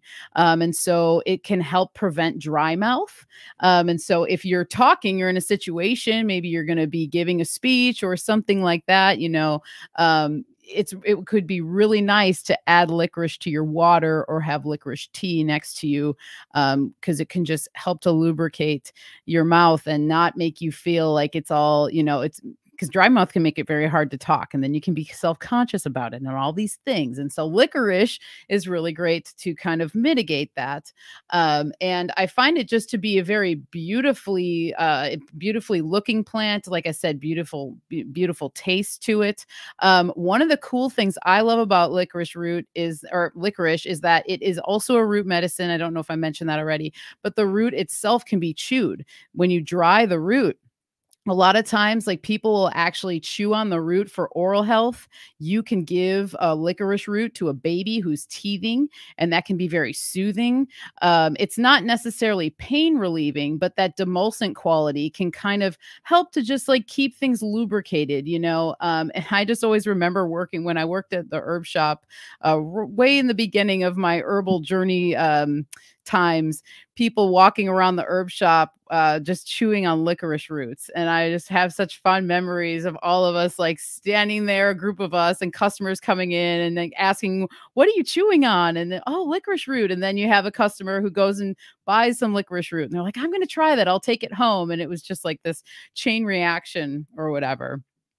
I recently learned that licorice root is highly regarded in hoodoo practices, specifically when a practitioner is helping someone with like a commanding or a mind altering or control sort of spell. Not saying that I'm not interested in doing that, but I learned that tidbit and I thought it was interesting because I think that there's something having to do maybe even with the sweetness element of it. Like sweetness can be enticing sometimes. So if you're trying to maybe control somebody or you're wanting to cast some sort of love spell, like I said, not condoning that or whatever, but do what you do. But that sweetness element of it might be part of what that is connected to when you're thinking about it on that level. I think sweetness and mind control do go hand in hand. Yeah, there's any question about that. Yeah, man, honey trap. I mean, that is right there. So it kind of like it brings you in sort of thing. I already mentioned the licorice and spearmint tea that I'm drinking, but I highly recommend if you do like mint tea to get yourself some licorice root, and you can literally just add like a pinch and that goes a long way. And depending on how sweet you like it, because sometimes I've even made the tea where you can actually have too much and it's almost just too much, too much sweetness. Just like anything that's a little bit too sweet. And actually, licorice, the root was used as a sweetener in all sorts of things back in the day. And also, from what I can tell, licorice was inspired by licorice root itself because it was so sweet. And that's like the original kind of OG flavor of what licorice is actually, what's going on with it, or kind of like the marshmallow plant, marshmallows can be made using marshmallow root, same kind of thing. So there's all these connections with that for sure. And this is also a really great ally if you're dealing with cold sores or fever blisters. Fever blisters is just something that I've dealt with since a young age. And I've, frequently when I've experienced them, made a paste using powdered licorice root and even honey, and just applying that right to the cold sore. Because sometimes it can actually help just like really calm things down. Again, the demulcent qualities can even be very soothing to like that stingingness that comes from it. And if you, depending on how you look at whether there's viruses or not, if you look up on normie kind of websites about licorice, it'll talk about how it can be a remedy for herpes viruses. And so I just think that it is more about the soothingness that comes from the licorice, not necessarily that the licorice is fighting off a virus. I think that there's just something that soothes that inflamed tissue that happens, that redness. And also, if you're looking at it from a GNM, German New Medicine perspective, a cold sore would be related to a separation conflict. So perhaps licorice being that thing, just like the hoodoo practitioner helping somebody with a spell where they're wanting to attract or maybe control or something like that. The licorice might give you a sense of control if you feel like you've been separated from something and it was maybe out of your control. The licorice might give you that essence of control that you could help just to like that actually might be more of the spiritual connection, spiritual or emotional connection that licorice is actually helping to heal when it comes to it. Yeah, a beautiful plant. I just love it. There's also a wild licorice that's out there too. So it's not as showy as this one, as usually the wild versions of plants are not as showy as the other like garden cultivated plants can be.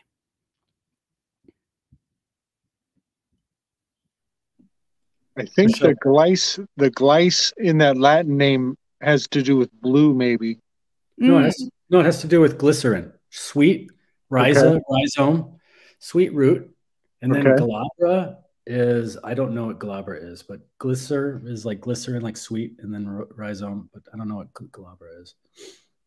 Nice. Yeah, that second picture you just had up, Chance, that's the actual licorice root itself. So you can buy it. You can buy it like that. You can buy like the whole roots at shops a lot of times. Kyle and Serena probably carry that. And then a lot of times you'll find it where it's ground up. And then you can find it powdered as well for things, you know, you can, you know, it's lovely.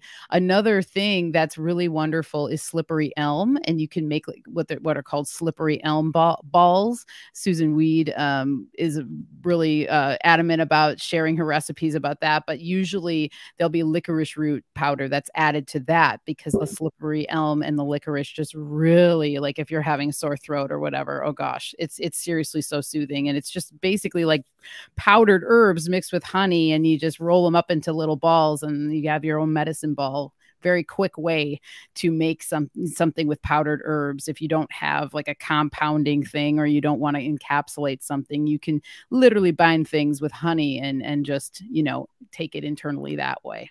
Wow, that sounds amazing. They are amazing. They're super fun to make too, especially if you have kids. It's a really fun project for kids to be able to, you know, roll those things up, and you can store them really well. It's nice. I got word on glabra from the household Latin speaker. Nice. It means what does it mean, without hair? Could you just say hi to us? I think she's great. Come I mean, say it's hi. okay, no pressure, but she can Come just say hi. tell us herself. Come say hi from your pajamas. Yeah. Howdy. Hey, Serena. And what does it mean, Serena? Oh, it means with no hair, just smooth skinned. Awesome. Thank you. You're welcome.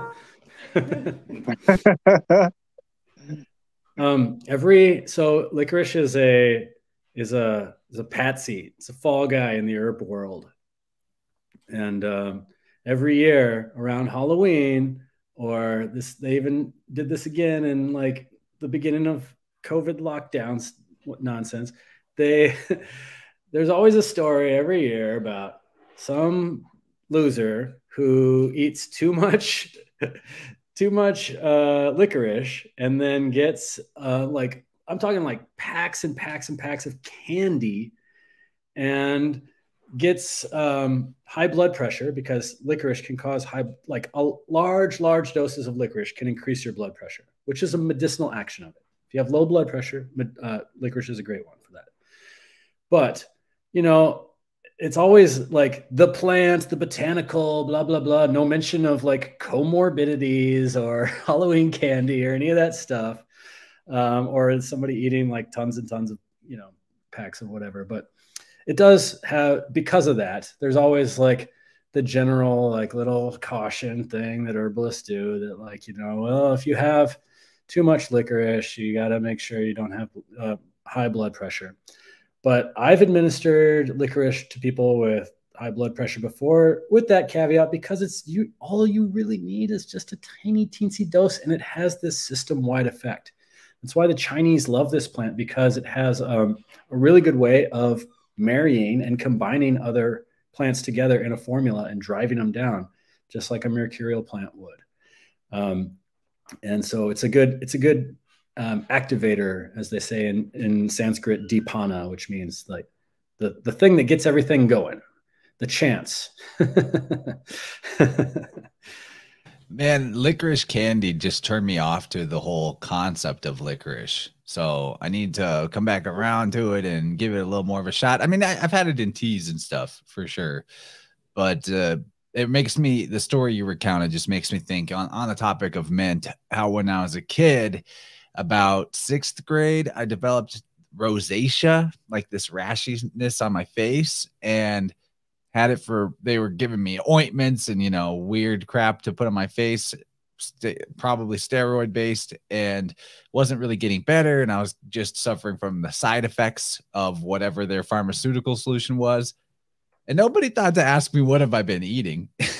And it turned out I had just been eating bags and bags of Lifesaver wintergreen mints, those little white mints. And I just cut those out and it all went away.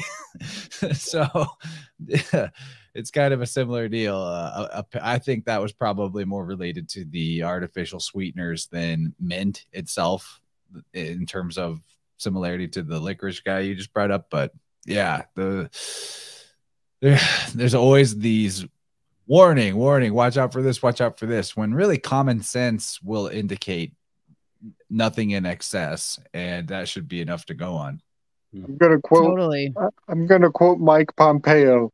It reminds you of the glory of the American experiment.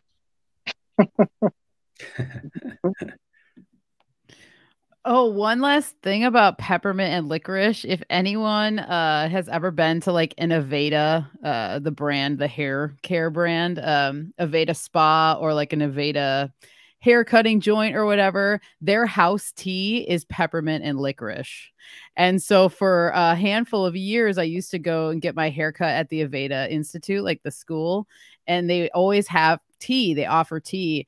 And I would be like, what is this tea, man? And I finally asked, and I'm like, oh, it's peppermint and licorice. And so anyway, just a little tidbit. So if you ever go to Aveda and you have their tea, know that it's just peppermint and licorice. And it is really delicious. It always captivated me. But anyway, I just wanted to throw that in there.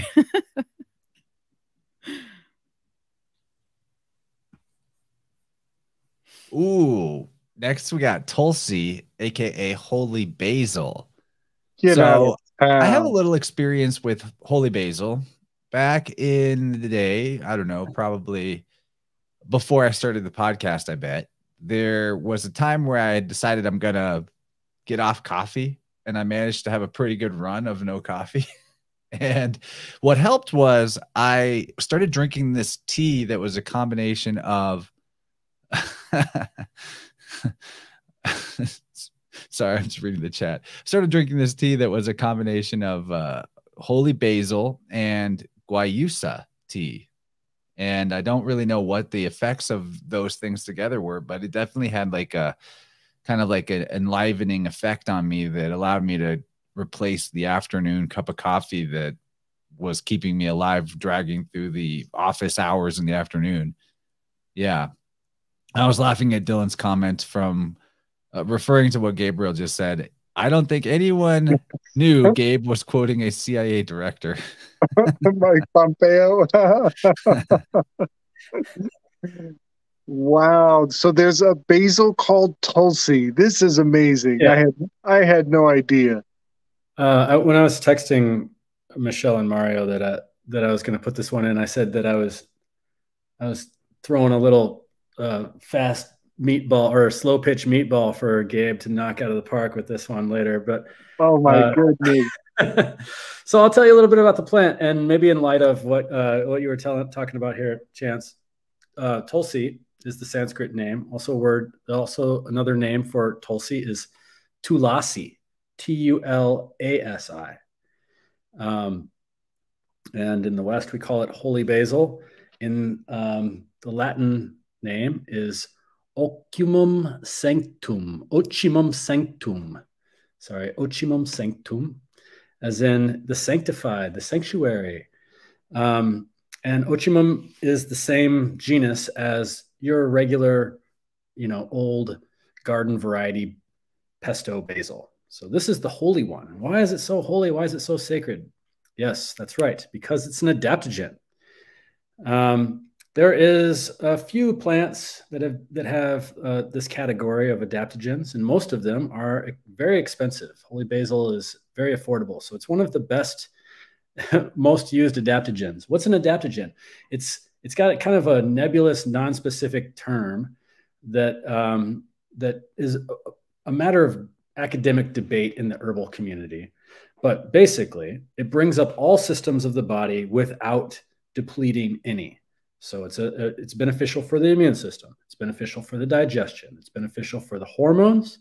It's beneficial for respiration, so on and so on. And so that's why this plant has many, many uses, and that's why it would be a holy plant in a lot of traditions, in particular the Ayurvedic tradition.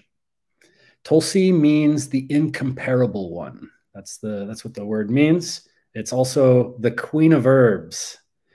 It's thought to be, this plant, an earthly incarnation of Lakshmi, who was the consort. Lakshmi was the consort of Vishnu. And so, Vishnu, the mediator, and she's the consort. So she has this protective quality, nurturing, a goddess. Is this the same as Soma? No, this is not the same as Soma. Because nobody really knows what Soma is. But I know Soma there's lots be of different versions of mythos, but Castor and Pollux are also identified by Hindus occasionally as being Soma and Vishnu in kind of like an Adam and Eve pairing. Gosh, I Since can't we're believe talking Gemini.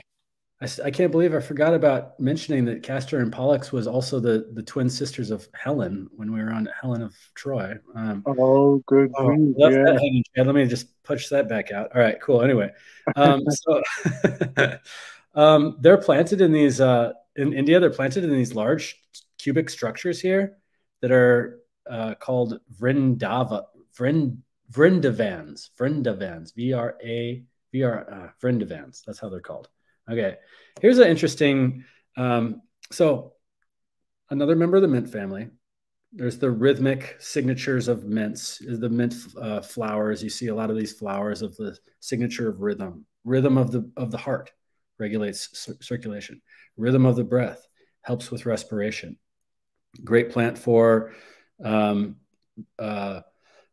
up excess cortisol in the body, which is sometimes one of the reasons why when you have like an addictive behavior, like caffeine, for example, this pattern of constant cortisol, I got to keep it up. And then the body recognizes that there's a lot of cortisol. So it sends more cortisol because it's this constant fight or flight feedback loop action going on. And so Tulsi interrupts that, it binds it up, and it lets you eliminate that. And so that, and then the other plant that you mentioned is high in B vitamins. So that makes it a nice plant, a nice combination for eliminating that stress mechanism that you would have with too much caffeine or the need for more caffeine to kind of power through the day, but also because that's like that was a crutch for the, oh my God, I'm back from lunch, but there's 4 more hours of working in this stupid office. Yeah. So yeah, it was definitely a stress reducer. One of the things that's there's two fun scientific things that this plant is studied that I'll bring forward before I pass it on. One of them is that it's really helpful also at reducing excess positive ions in the body, and it helps charge negative ions. So it's got a lot of potential and is more than other plants in that regard. Just like waterfalls, just like sitting by the beach, just like sitting in the sun, charges those negative ions in the body. That's the stuff that makes you feel good, right? And then the other thing that I think is really cool is that this plant is helpful and has been studied in India for fluoride purification in water. Now, in a lot of places in the world, they're like, what? There's fluoride in this water. We got to get it out. And it's a different type of fluoride. It's fluoride from the groundwater. So we're talking about like on the periodic table, fluoride. And the stuff that we in America, they're like, oh yeah, everywhere else in the world, they want to address the fluoride in their water. They want to make sure that everyone in the country has a high IQ and good birth weight and whatnot. And here in America, we're like, dump it in, just throw it in. And it's not just fluoride. It is sodium fluoride or sodium fluorosilicate, which is a byproduct of the aluminum industry. And anyway, Tulsi's, the study of its effectiveness in removing fluoride is from these other countries. And I think that a lot of times when it's talked about as like a fluoride antidote, it hasn't been properly studied in places like America where we're putting sodium fluoride and sodium fluorosilicate. But in any case, if you have some tap water and it's got some fluoride in it and you're not cool with that, then just throw some Tulsi in, throw a few leaves in. It's a really easy plant to grow. It grows in your garden. It's a plant of good luck, of beneficiality. In a lot of places in India, they have their pots with the Tulsi in front of them. It's sacred to a lot of the deities there. There's this variety that I have on the screen is called Tulsi Rama. There's a blue variety called Tulsi Krishna. So the most sold variety is called Tulsi Rama. And that's the one that I primarily use. And this is one of my favorite botanicals. It's in so many of my preparations. And because it tastes good, it works great. And it's just got a multitude of possibilities and effects on the body. And I think, therefore, it ought to be a mutable air plant. So the sanctified basil. the Tulsi. I can't wait to hear what Gabe says though. Oh my gosh, I love this. I absolutely love it. I had no idea. So you know that Tulsi is essentially she is presaged by Wonder Woman. You know, in Wonder Woman has, and I can't. It gets to the point Are where you like, talking about Tulsi Gabbard, the Tulsi politician? Gabbard, yes, yep, the character on the world stage is, I mean, it gets to the point where you're kind of like, which came first, the Tulsi Gabbard or the Wonder Woman? Like, I got to check her birthday and you know when Wonder Woman was written. But like the part where you mentioned that it is binding, you know, like Wonder Woman, she has the lasso that she can put on people to force them to tell the truth. You know what I mean? And it has this I guess that binding aspect comes to mind. What did you say the literal meaning of Tulsi is? The incomparable one. Incomparable one. Wow. What an absolute trip. I'm loving this. I am loving this. So yeah, I didn't realize she's straight up is Hindu. First Hindu member of Congress. Yes. Yes. She is checking on so many obscure boxes. You know, the fact that she's from Hawaii. The fact that she has that circumscript little thing in her hair, like a lot of like strange spiritualist nuance is just floating all around her. But meanwhile, with all of that, like unspoken implication, she's the freaking commander of psychological operations of the United States military. I mean, it's crazy. It's crazy that That's a heavy title, man. Well, I shouldn't say the commander. She reached up. She was a commander, and her point of specialty was psychological operations. Yeah, it's like fascinating that such a human being exists. But born as an Aries, I'm just looking at her Wikipedia page. She's an Aries sun, so I guess. Yeah. Wow, so weird. So she was in the military. Okay. Yes. Ladies in the army. It's something really fascinating. So she was interviewed by Peterson about a month ago. I was like, oh, here we go. We're looking at her, you know, if not this round, because Dylan brought up a good point. By the way, I don't want to sidetrack too much, but Dylan brought up a mind-boggling point, and that is that if Trump gets it one more time, then numerologically he was president number 9. That's 4 plus 5 is 9. And he will be president number 11 if he gets it again. And so I don't want to derail. But eventually, Tulsi's going to get it. What's he saying? He's looking at her right now. So she echoes Athena in just the most fascinating way. But this is really something that it also means the uncomparable one. Uncomparable one. Oh, okay. So then this week, Jordan Peterson interviews Kennedy Jr. And so we have had Tulsi, and now we've had Kennedy Jr. on with Peterson. And while Peterson was interviewing him, I had a really strange, like, Slick Dissident epiphany. Chance, can you bring up the most recent graphic I sent into the call-in Telegram? I don't know how many people are like real serious nerds about Star Wars, but it just seems weird to have a Kennedy and the word president in the same sentence again. You know, it feels like we're being set up to like rehash some like really, I don't know, potential traumatic language from the lifetime of our elders. You know, 63, very sacred number. But do you guys know who Saw Gerrera is from Star Wars?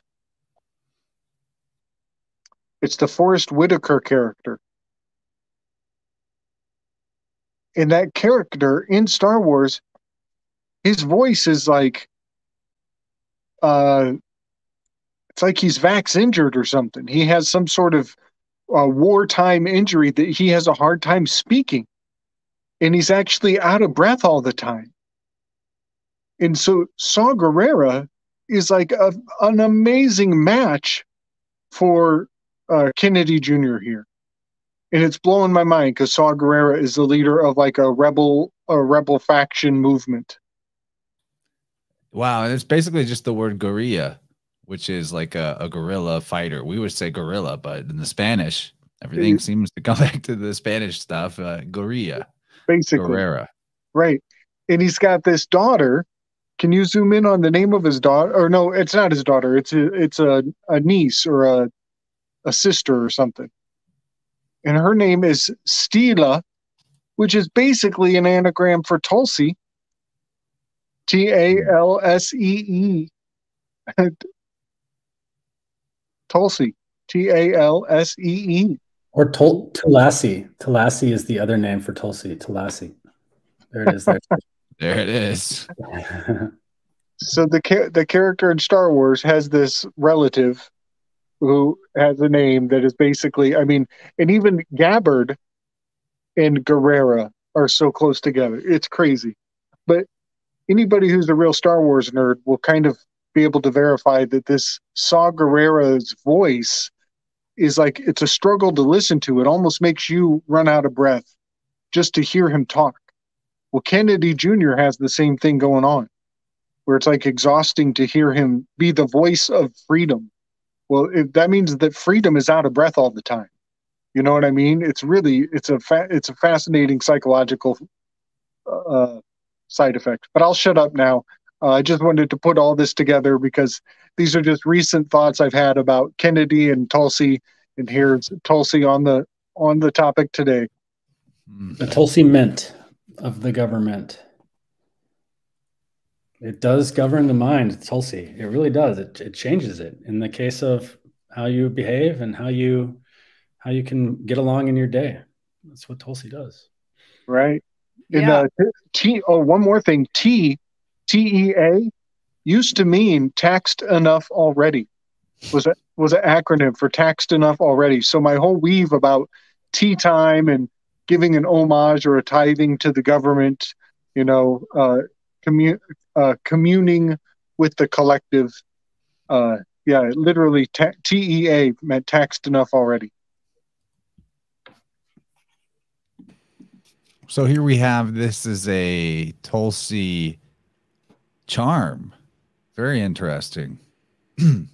Yeah. There was a few, I mean, there's many variations of this. Kyle, this is a very fascinating weave.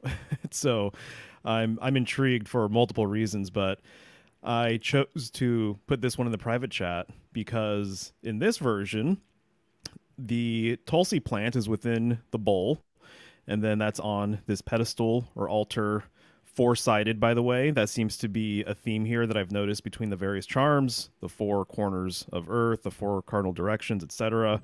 I'm and seeing then it's the actually arc. on. Go ahead. It's definitely like the arc, which is Sure. a cube symbol as well.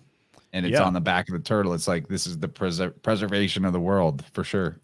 Absolutely. So the turtle being the world turtle or world-bearing turtle, the cosmic turtle.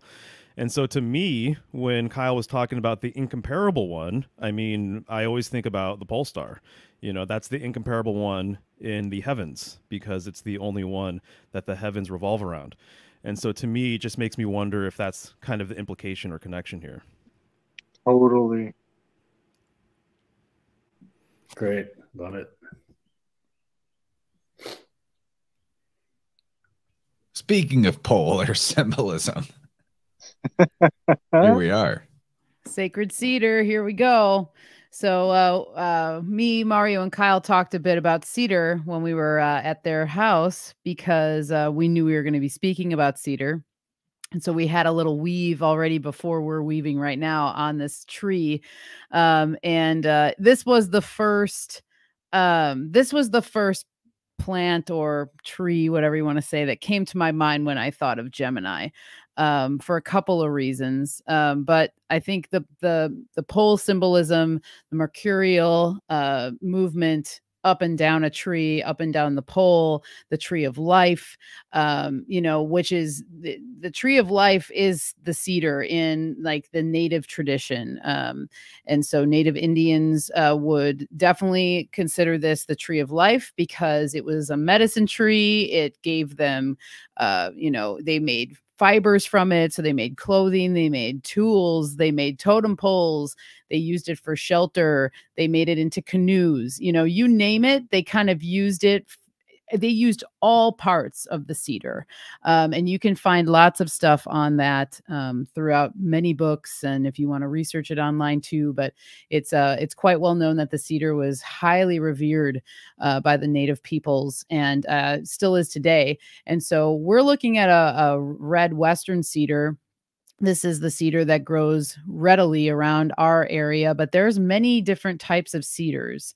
And actually, the red Western cedar, it's actually, if I'm not mistaken, it's actually in the cypress family. So it's not like a true cedar, but there are, it's relatable to this family. And even the leaf patterns and stuff like that kind of like translate over to other cedars. But in the natives of this region used it in the same way as they would any other cedar and revered it very highly.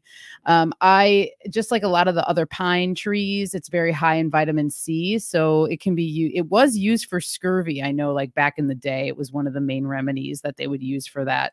So there's also a connection to the lungs with this too, of just being very clearing and purifying. It can be used to repel insects. And so you can actually take like the boughs of cedar and put them into your drawers if you're wanting to maybe like keep moths away. There's certain ants that are repelled by cedar, cockroaches as well. So maybe if you're having some kind of infestation of some kind, or you're noticing some of these insects that I just listed, you could actually probably employ cedar as an ally to kind of keep some of them away, using maybe the essential oil, or if you have cedar near you, you could probably make up some kind of concoction. And also cedar is sometimes used to repel ticks as well. So you could make yourself some kind of essential oil spray if you're in a region where ticks are an issue. It's not necessarily going to not guarantee that you won't get a tick on you, but it could repel them to the point where they might smell you and they might choose another host if you smell like cedar. I love cedar as a smudge. I love using cedar, particularly before you're going to have people in your space, or if you are a practitioner of some kind. I really find that it's wonderful. You could use it after as well, but there's something about the element of the protection, I think, that cedar brings that is really good to be using like before any kind of event, is what I've found. One of the folk traditions with cedar is taking some of the leaves, and you can use it for prosperity in the way where you can actually fold the leaves like into the bill folds of your wallet if you're wanting to maybe attract money, or you're wanting to work with the energy of money, which is very alchemical. Commerce is very mercurial, so you're exchanging things back and forth. So it makes a lot of sense to me that you could use cedar in some sort of way if you're looking for a monetary sort of boost, or just to, it's not always about, in my opinion, getting more money. I think because in society in general, like in Normieville, we're not really taught how to work with money in an intelligent way. And a lot of us are pushed into a scarcity mindset from an early age. And so money becomes like an enemy, or it's feared or something like that. So maybe if you were going through something like that in your life, where you're wanting to build a better relationship with money instead of like repelling it or being afraid of it or thinking that it's the root of all evil, and kind of like bridging the gap somehow, I think cedar could be very helpful to work with in that sort of way. And I think of just like the bright green, the evergreen. Money is green. At least our money is green, you know. And so, and then a lot of people will say, you know, they'll refer to money as green. And so there's just kind of like an interesting connection there. And then a lot of times, specifically in the native tribes, they would refer to the cedar, the red western cedar specifically. They sometimes would call it mother, the great mother. And so there's like a birth and a death connection with cedar.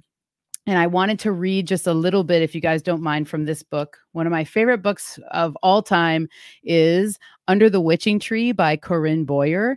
I've talked about her before, but she's just such a wonderful herbalist and magical practitioner. And so she has a really nice entry about Western red cedar. Western red cedar was used ceremonially for smudging, bathing, and medicine by many native tribes. The boughs and fronds were used to scour the body while bathing and preparing for vision quests, rituals, ceremony, and hunting. The tree was thought so powerful that it could even be leaned on by one in need to gain strength. The wood was used to make shamanic soul catchers for ceremony by the Oquineo tribe, and it was thought that sleeping under red cedar would promote wild dreams by the Thompson tribe. The boughs were sometimes slept on to ward off bad spirits and to bring luck. The cedar bark was used for coming of age rituals for girls and also for protection of pregnant women. The Lumi tribe placed the afterbirth on a large cedar stump to assure long life for the baby by way of magic. If they wanted the child to be a brave fighter, they would tie the afterbirth in the high cedar boughs. The bark was made into many types of ceremonial adornments by many tribes, often incorporating other elements such as trade beads, shells, or feathers. So I really liked that connection with the placenta and working with the afterbirth with cedar, as this is sometimes known as the tree of life. And then here, this was one of the weaves that Kyle brought up when we were talking about it, but this is a cedar of Lebanon. And so Kyle can expand on this one because he had a really good weave with it. But this, when you hear cedar talked about in the Bible, this is the cedar that you're looking at. And so it grows in the mountains. And so he was talking about the reason why it grows the way it grows, where it grows out more wide than a typical cedar. Like the cedar that you looked at in that first picture, super tall, especially the ones here on the West Coast. Like some of them are gigantic. And I find it interesting that these sprawl out so much more. So Kyle, if you wanted to jump in on this one, I know you had a few really cool things to say. When we were talking about it, Mari and I were talking about, hopefully we can do a presentation on some world tree symbolism, trees around the world, and cedar being a paramount example of that. Paramount, there's a pun. But in the way that the Eastern cedar, you were showing the Western red cedar, but the Eastern cedar, the former genus is Arbor Vitae. That means literally tree of life. And so where you find cedars, you find a high reverence from them in the most deepest spiritual capacity by the native people or the people that are living in those areas. In the West Coast where you are, the Salish communities, they use the cedars as totem poles, which is basically a recreation of that central pillar access that you put on your ancestors, that you put on the pantheon of the deities that you gather around to worship. And then other points of view of these trees around the world would be places where you would find medicine, places that you would find food, and also places that you can use for shelter. And so, of course, the cedars, you would have a great lumber, a lumber that doesn't rot, or lumber that is born in the wet environment. That's why you have cedar shingles and stuff like that. But in the biblical side here in Lebanon, like a lot of the conical trees, in places where it snows a lot, they're shaped as a cones, as to like slough off the snow. Get off of me. Okay, that way my branches don't break. But here in the mountains, where it's very, it's not easy for things to live. And then it also snows up high in the mountains. These plants, these trees, they don't grow like that. They like almost stay like nice and strong. And this is why they were regarded as Israeli people and whatnot as the most formidable trees that there were. So somewhere in the Bible, I can't remember where, but they're talking, whoever that queen was that traded the sigils with King Solomon, who was building his twin pillar temples. He was using some cedar of Lebanon in the construction. And in particular, there was a bridge that this queen was crossing. What was her name? Bathsheba or something? Sheba? Anyway. Yeah. And so as she's crossing the bridge, she says, this bridge, these planks are going to be the demise of your people. And so he's like, oh, I better throw it away. So he throws it away, and biblical historians and scholars and storytellers and those in the fable arts talk about how sometime later and generations later, after this tree fell into the lake and sunk down deep in the lake, when it was time to crucify the Messiah, bloop, it floated to the surface. And then the centurions were like, there's one. And so when reading about the possibility of what the heck could a crucifix be made out of in the desert in Israel, what kind of trees would be supportive of that? It was the cedar of Lebanon. So this is the type of, again, symbolic of the tree of life, the tree of death. There's your cross again. So that's what I think is really interesting about this. We can go on and on about cedars, but we could stop there too. Yeah, I love this. I love the different shape of it. And I just look at the trunk on that baby. It's like so thick and strong, it's really cool. And if you go to the next slide, we did include a totem pole too. The next one is the pine cone. Look at this. Okay, so this is the blue Atlas cedar. And I had to include this into the slideshow because it's just mesmerizing looking at the cone of the cedar. And different cedars have different shaped cones, but the one on the Atlas cedar is just so breathtaking to me. And I mean, you can't not think of the pineal gland, and so many people, know the pineal gland, however you want to say it, the connection to the pine cone in that, and just the layers in this pine cone is so striking. And I would say like the Atlas cedar is one of my favorite scents. Like each cedar has a different scent. I work with a lot of different cedars, and the Atlas cedar is a favorite of mine. And I just love how silvery blue it is, and it's really gorgeous. But we also have a picture of a totem pole in here on the next slide as well. Unless somebody has a weave with pine cone, feel free. I always got to point out the word cone in reverse is Enoch. Aha. Nice. There you go. There's a cedar of consciousness for you. I see what you did there. I mean, I just want to point out the concentric nature of the pine cone as well. Yeah. And so it just reminds me of sacred center symbolism and how things unfurl from the center to return back to it. Reminds me of, rippling water and things like that, which is very much, from my perspective, polar symbolism essentially. And so is the totem pole. And so, out of respect to this cultural dynamic, I just have to say it's not something that I'm completely well-versed in.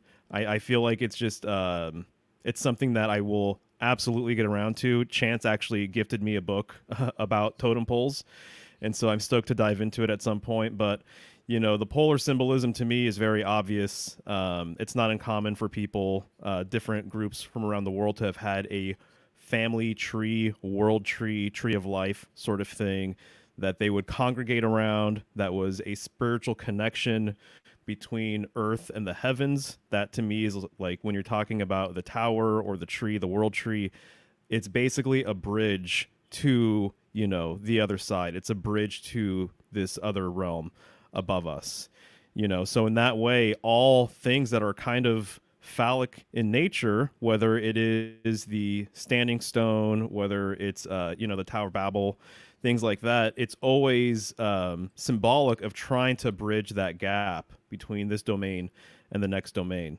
And so to me, symbolically, you know, there's relevance there. But my understanding, though, of totem poles is that it encodes so much information, you know, mythology, family, lineage information, all sorts of different things that I feel like are incredibly significant and valuable and spiritual.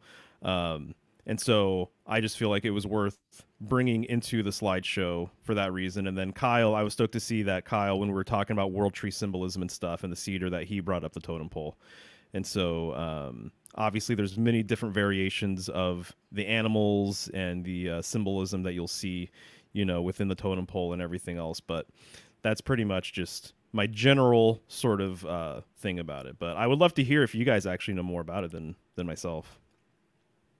Maybe not on totem poles per se, but on cedar, there's, you know, bringing up like the whole biblical element of cedar having the spiritual significance, and over in the Americas it does as well. It's a protective, it's all about protection, right? You carry it around in your medicine bag as a protective amulet or sigil. And of course, when we're talking Lebanon, we are talking about Phoenicians as well at a certain point in history. This is their jumping off point from this part of the Middle East or the Orient to go through Middle Earth, the Mediterranean, and on the trade routes that seem to have connected the ancient world in amazing ways. So you have in, you know, prior to what I think that a lot of the Old Testament, if not most of it, could be a derivation in some way from Mesopotamian lore. You know, even thinking about the Samaritan alphabet being basically the Samaritan alphabet being the Phoenician letters, and it was the holy alphabet of the Jews at one point as well, before the modern Hebrew alphabet, although they have major similarities.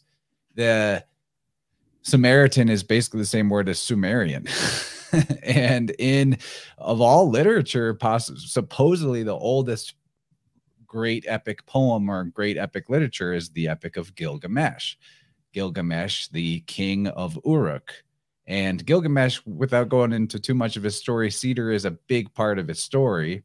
And, you know, something that I thought of the other day is how Gilgamesh's alternative name is Bilgames, something like that. That's the Akkadian name.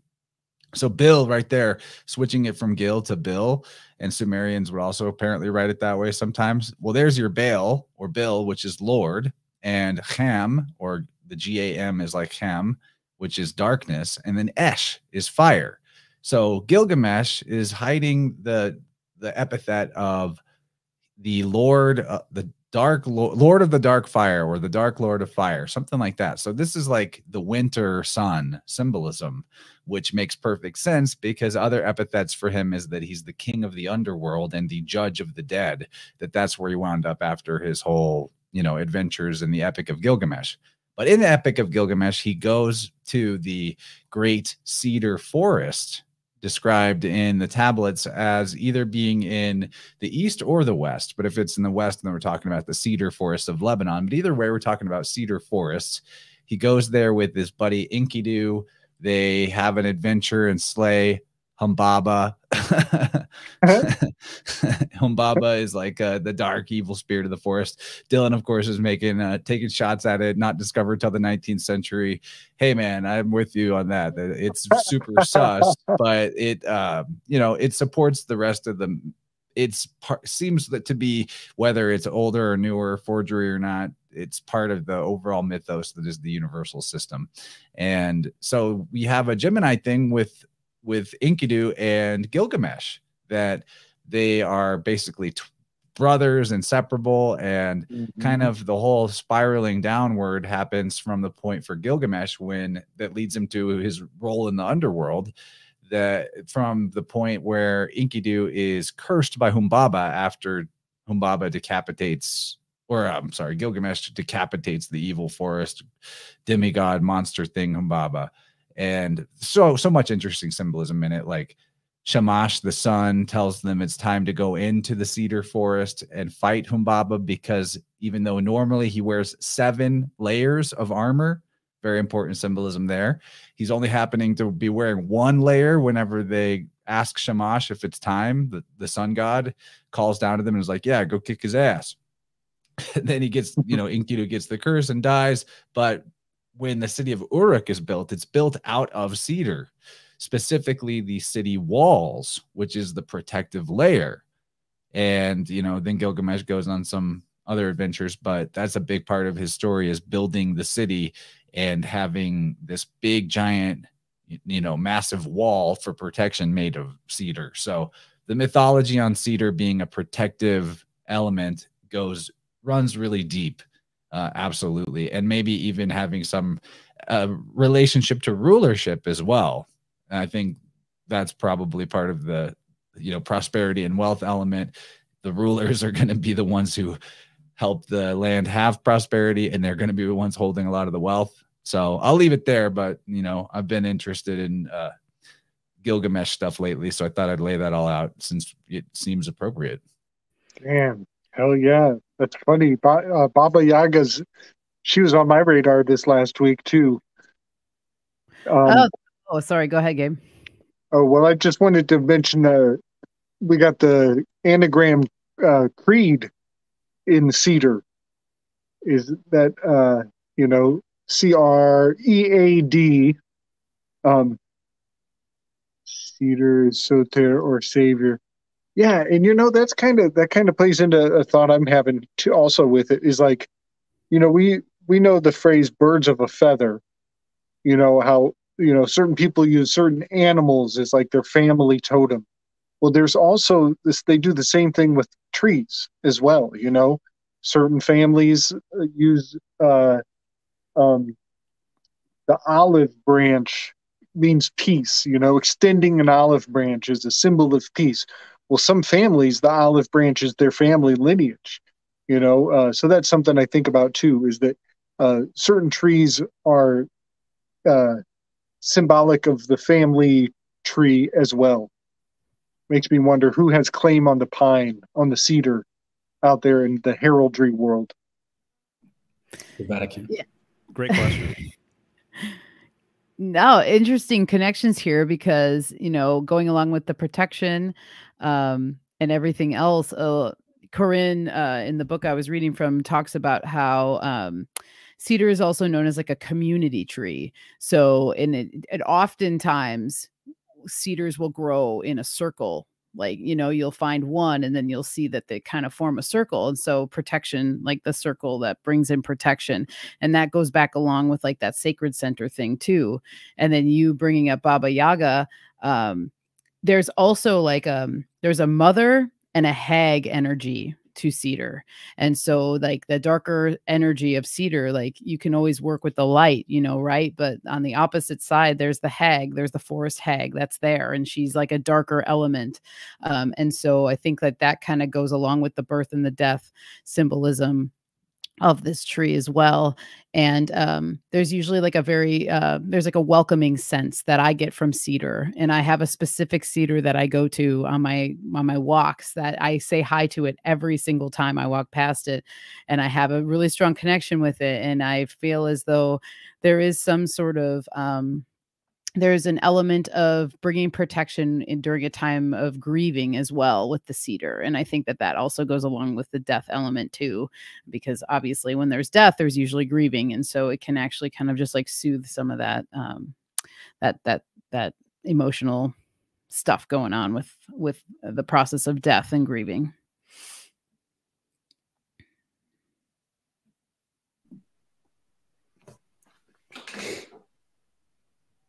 Kyle sent me this. Is this a state flag of Maine? Yep. Wow, you got a cedar with a pole star right there. There you go. And a couple of pillars just to show you the Masons were here. Oh, yeah. And even wow, and the spice that he has. Wow. Some Gemini symbolism. The contrast between the two figures. Yeah. Very interesting. And it says, what does this say? I don't know. Dirigo? I don't know. Not sure what that means. I found that the other day. Your wife knows. Yeah, she does. She's asleep though. But I found that the other day in my research and thought that was pretty cool. I'm sure the moose has something to do with it too. It means I arrange in Latin. Mm. Interesting. Or I lay straight. Wow. It's like it has to do with arranging things in a military context, like getting everybody in their place. Right. I remember this from my territories research. This is Maine is Leo in my territories. So it's like Augustus, Maine. You know, the capital of Maine is Augusta. It's the mane of the lion. Interesting. Yeah. Nice. So yeah, I lie straight. That makes me think of in a placental meditation. If you lay down underneath a tree and you're just laying down, you're of the earth, you know, and then you imagine your umbilical cord coming out, forming this tree, going up to the cosmic heavens, and the branches from the tree that you're laying underneath kind of giving you that protection and having that little microcosmic reflection personally with that tree. It's very beautiful. I've had that meditation before. So I'm lying straight on the ground, that is, and looking up into that placental, just honoring that twin, you know, in a meditative state. Hallelujah, brother. Excellent. I got to show this on screen. Mario sent me this. We won't linger on it, but you know, this is going in my notebook on the notebook page I have on labyrinths and labyrinth symbolism. That he sent me this image of the terracotta mask of Humbaba, the guardian of the cedar forest, and Humbaba has the title God of the Fortress of Intestines. So wow, possibly a proto minotaur type of situation, especially when you consider astrotheologically, like the next thing that occurs in the story. I think the next thing that occurs is that they slay the bull of heaven because Gilgamesh doesn't want to get it on with Ishtar. So they got to go take out the bull of heaven. So there's probably for sure some astrotheology weave with that, but pretty cool. Thank you for that share. I'm definitely putting that in my notebook. Yeah, you got it. That is cool. Yeah, I came across that a few years ago in one of my symbolism books, and ever since then, I can't think of the labyrinth without thinking of the intestines. And I can't think of our intestines without thinking about labyrinth, maze symbolism as well. So it's just this thing that is kind of just, once it was kind of seated in my mind, it's just always a connection I think about. But what I was going to say regarding the main thing, it just is reminding me that one of the connections that is very interesting within Judaism regarding Gemini symbolism is the fact that Freemasonry, being a Kabbalistic system, whatever its origins are, there's a lot of Gemini stuff going on there. As an example, they call each other brothers, you know, and this is kind of an expression that very much relates to like Cain and Abel, but also the fact that, you know, the Gemini twins are brothers as well, obviously. And so the Lover's card, my understanding is that some early versions of the Lover's card, it wasn't titled the Lovers, it was actually titled the Brothers. And I have at least one card where it's not actually showing lovers, but it's showing brothers. It used to be a Cain and Abel representation, you know, and this is a whole entire deep weave within Freemasonry. And so the Gemini twins, those two pillars, obviously, that's a huge, huge thing within Freemasonic lore as well. And then I was talking earlier about the brick connection with Gemini. Well, that's masonry, you know. So you're working with stone, you're working with bricks and all that kind of stuff. So the Freemasonic connection with bricks is very much there. They use brick symbolism and metaphors and stuff like that in some of their degrees and everything else. So there's just a lot of overlapping stuff with that. Also, literally within the Freemasonic compass and square, you have G, you know, and I know there's multiple interpretations of what that G means, but it's interesting that Gemini starts with G as well, given all of these other sorts of connections, you know. Good stuff, man. Nice. All right, we're getting there, guys. This is going to be a fascinating finale on our herbal walk, digital herb walk. Oh, wow. These cards feel awesome. It's so cool how, man, when we get tapped in like this is awesome. Okay. This is Hyssop, another member of the mint family, with great virtues for the lungs. Okay, I'll get to that in a second, but I'm like, oh yeah, we were just talking about the cedar. Now, in the Passover feast, okay, as depicted right over here on the right side, you're eating a bitter herbs. That's what the plate is made of, bitter herbs, and they're flavored with hyssop, which is a bitter aromatic mint. And do you know what that plate is called? Cedar. Cedar. The plant is, or the plate is called the Cedar. Or cedar. So those Dylan brought up those philological connections before. I think that really is interesting, considering the Passover, not the feast of Passover, but like the fasting portion of Passover before the Passover feast. So here's hyssop. This is from my garden. Some mercurial signatures. Once again, purple minty flower. Blah blah blah. Same old, same old, same old. Not like this abundant beauty when looking close, but when it's like, you know, in a big old patch, it does look beautiful. The bees love this plant, and bees are great little mercurial icons too. I took away lemon balm, which is a bee plant, and I'll put that in next time. We'll talk about that so that we can match it up to the bee asterism in Cancer. But anyway, hyssop, sometimes pronounced Aesop, and that comes from the Greek word hyssop, refers to it just means like holy herb, again, holy plant of the Palestinians.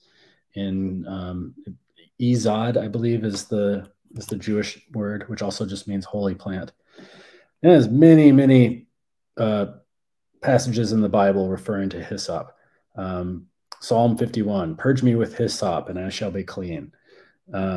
So lots of times it's referring to this action of clearing and cleansing. And of course, this, just like Elecampane, as I was mentioning before, it's bitter, it's aromatic. So it has this great expectorating quality. It's very, very nice for the lungs, and it's also a great digestive plant.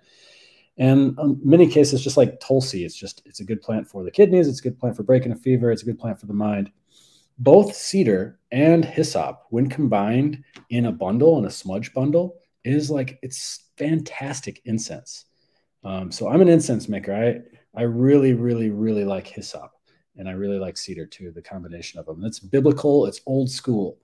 And so in the Bible, in the Old Testament, they were given orders from above or whatever, the priest, whatever. They said, you got to dip your lamb's blood with this hyssop brush here and put it on the post. And I went back to Mario and Michelle's interview with Jonathan Branch of Herbs of the Bible, which is an awesome two-part interview series. That's like 8 hours of straight up gravy.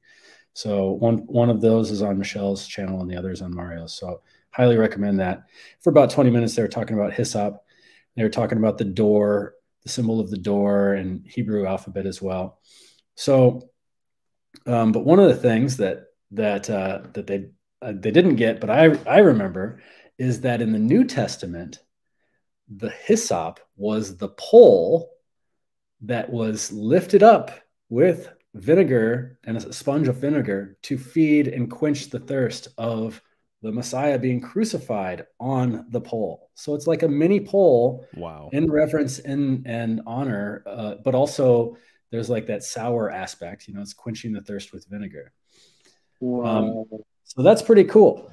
And because of that, I don't know if that's just like a little fun sometimes when I read scriptures, I'm like, that is great medicine right there. Because when you take hyssop and you put it into vinegar, it tastes fantastic. It is like one of the best ways of working with this plant. Of course, you can make, one of the things I really like to make is I like to distill plants. I have a really nice apparatus for that.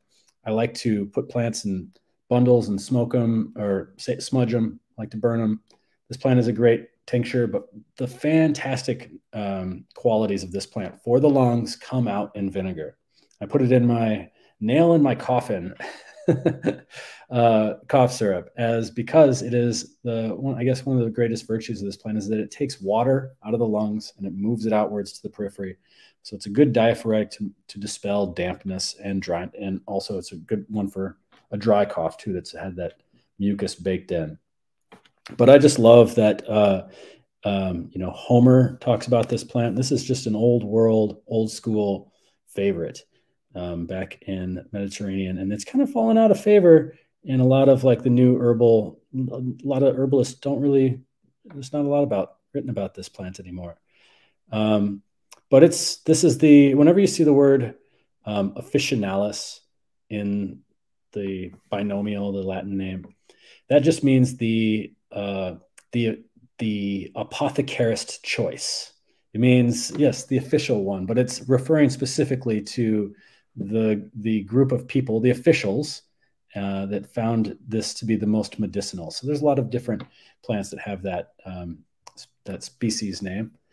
And also there's the Ophi, which is the serpent as well, right? And the healer, not necessarily like OFI, but there's a lot of things about that. So yeah, what else can I say? What do you think, Michelle? Have you used this plant before? I haven't used it too much, but when we did the interview with Joshua, I did some research about it, and I was interested to find out that it was actually added. It was one of the plants that was in the original like recipes for absinthe. And I'm assuming it's the obviously the bittering that goes on with it, but some of the people were talking about how it offers a little bit of a mind altering aspect to the absinthe, which already has mind altering, things going on, but the hyssop kind of just like puts another boost in. So I love that point though about it being like a pillar, the pole, the plant that quenched the thirst with the vinegar. That's gravy right there for sure. I'm so glad you added that in.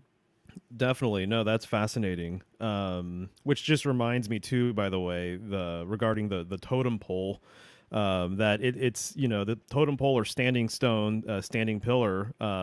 One school of thought is that this very much predates the cross, and that before there were crosses, there were just poles or standing stones like that. But Kyle, I was going to ask, is there something particularly absorbent about this plant or something? Using it for blood and then using it for vinegar, etc. It seems like that's the association that's being drawn, is that it's kind of like a sponge or something. Or it's not absorbent. Perhaps. It's not absorbent, but it's thin and it takes up a lot of space. So if you were going to use it as a brush to kind of strew things about, it would be very helpful. But the plant itself gets like a woody stem. So in the mint family, when plants get like woody stems, then you can use it to hoist up. And so I'm not sure if he like stabbed the sponge or what it's actually talking about in this particular instance of the New Testament. But I think it's really interesting, the detail, because they're talking about using specifically hyssop. And then of course there's the cedar cross again. So we have the cedar cross, we have the hyssop quenching the thirst of, and then we also have hyssop being used in Cedar ceremony for quenching your hunger, but adding a little bit of that bitterness to it as well. So as far as like utilitarian wise, like it doesn't have like absorbent properties as much as it's just like it takes up a lot of space, kind of like this plant here. Just it would be easy to grab a whole bunch of stuff and strew it about. That's the word, strewn it about. Gotcha. Yeah, that makes sense. The plant is, some people will say it's stinky, like kind of skunky. Some people say it's lovely, as a lovely aromatic. So it does have a polarity even in perfumery because of that too, that baseness that it has. So I got a feeling we're like brushing up against a lot of fascinating mystery. Like I love that you mentioned that this is almost an ingredient that has almost been forgotten. You know, that it's obscured and is almost fallen through the cracks of detail in certain culture. Because one thing that came to my mind right away was the word Mississippi, and how the hyssop is kind of hiding out in the word Mississippi, in that this plant was integral to a ritualistic, a cleansing, a ceremony of cleansing,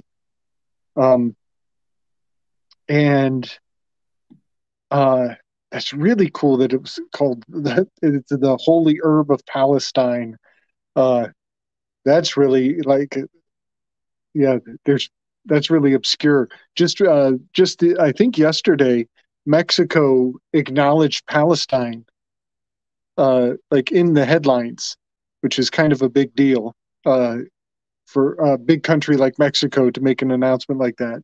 But then one more thing that comes to mind is somebody mentioned it in the chat, is Aesop's fables, and how the Aesop's fables were the last thing that Socrates did before he died. He was waiting for his for them to deliver the poison, and while he was in prison, his daemonic spirit kept telling him, "Yo, man, you gotta try your hand at music. Like you pretty much did everything you came here to do, but you never got down with music." And he was like, "Really? You think that's it?" And his daemon is like, "Yeah, man. Like that's the one thing you didn't do." So he spent his last days writing children's limericks based on Aesop's fables. And so even in that aspect, even that far back, this word is kind of an ingredient to the mystery of mysteries, I think. Dude, you just set me up so awesome. Okay, I have a hyssop jingle that I just forgot about until now. Oh, yeah. We couldn't do a whole stream without the jingle. And it's very childlike. All right, I have to get my guitar. I'll be right back. That is awesome. That's so awesome. Are you guys aware Kyle was a touring musician? I'm aware. Yeah, I'm aware. That's how he met his wife in Italy. Right. But I mean, I guess the chat might not be aware of this. Did he do a show for you guys? He didn't. He should have. I guess we should have asked for one. Maybe next time. He did show us his vinyl records, though, which is pretty cool. Like the artwork and stuff on it. Nice. Yeah. I'm very interested in maybe finding out some more mythos on hyssop. I just seem to only be able to, in a preliminary search, find that it's culturally a purifying agent in various parts of the world, pre-Bible even. Yep, Homer wrote about it. I'll tell you all about it in this jingle here. I encode the medicinal actions and some of the mythos as well. I'm throwing a hissy fit and I ain't gonna stop. I'm sweating like Odysseus when he met the Cyclop. In the old world, when you're coughing up a slop, they say, do the Medusa hyssop. Oh my God, that's amazing. Hell yeah. I love it. Wow. Wow. What was your band's name, Kyle? Oh boy. Like, I don't know. No, my band. Oh, my band. My good band. My good band. The Midwest Beat. That was the band.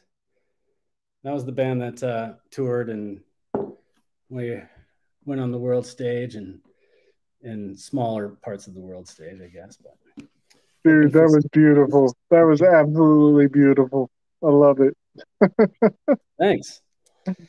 Yeah, I love just little. I know.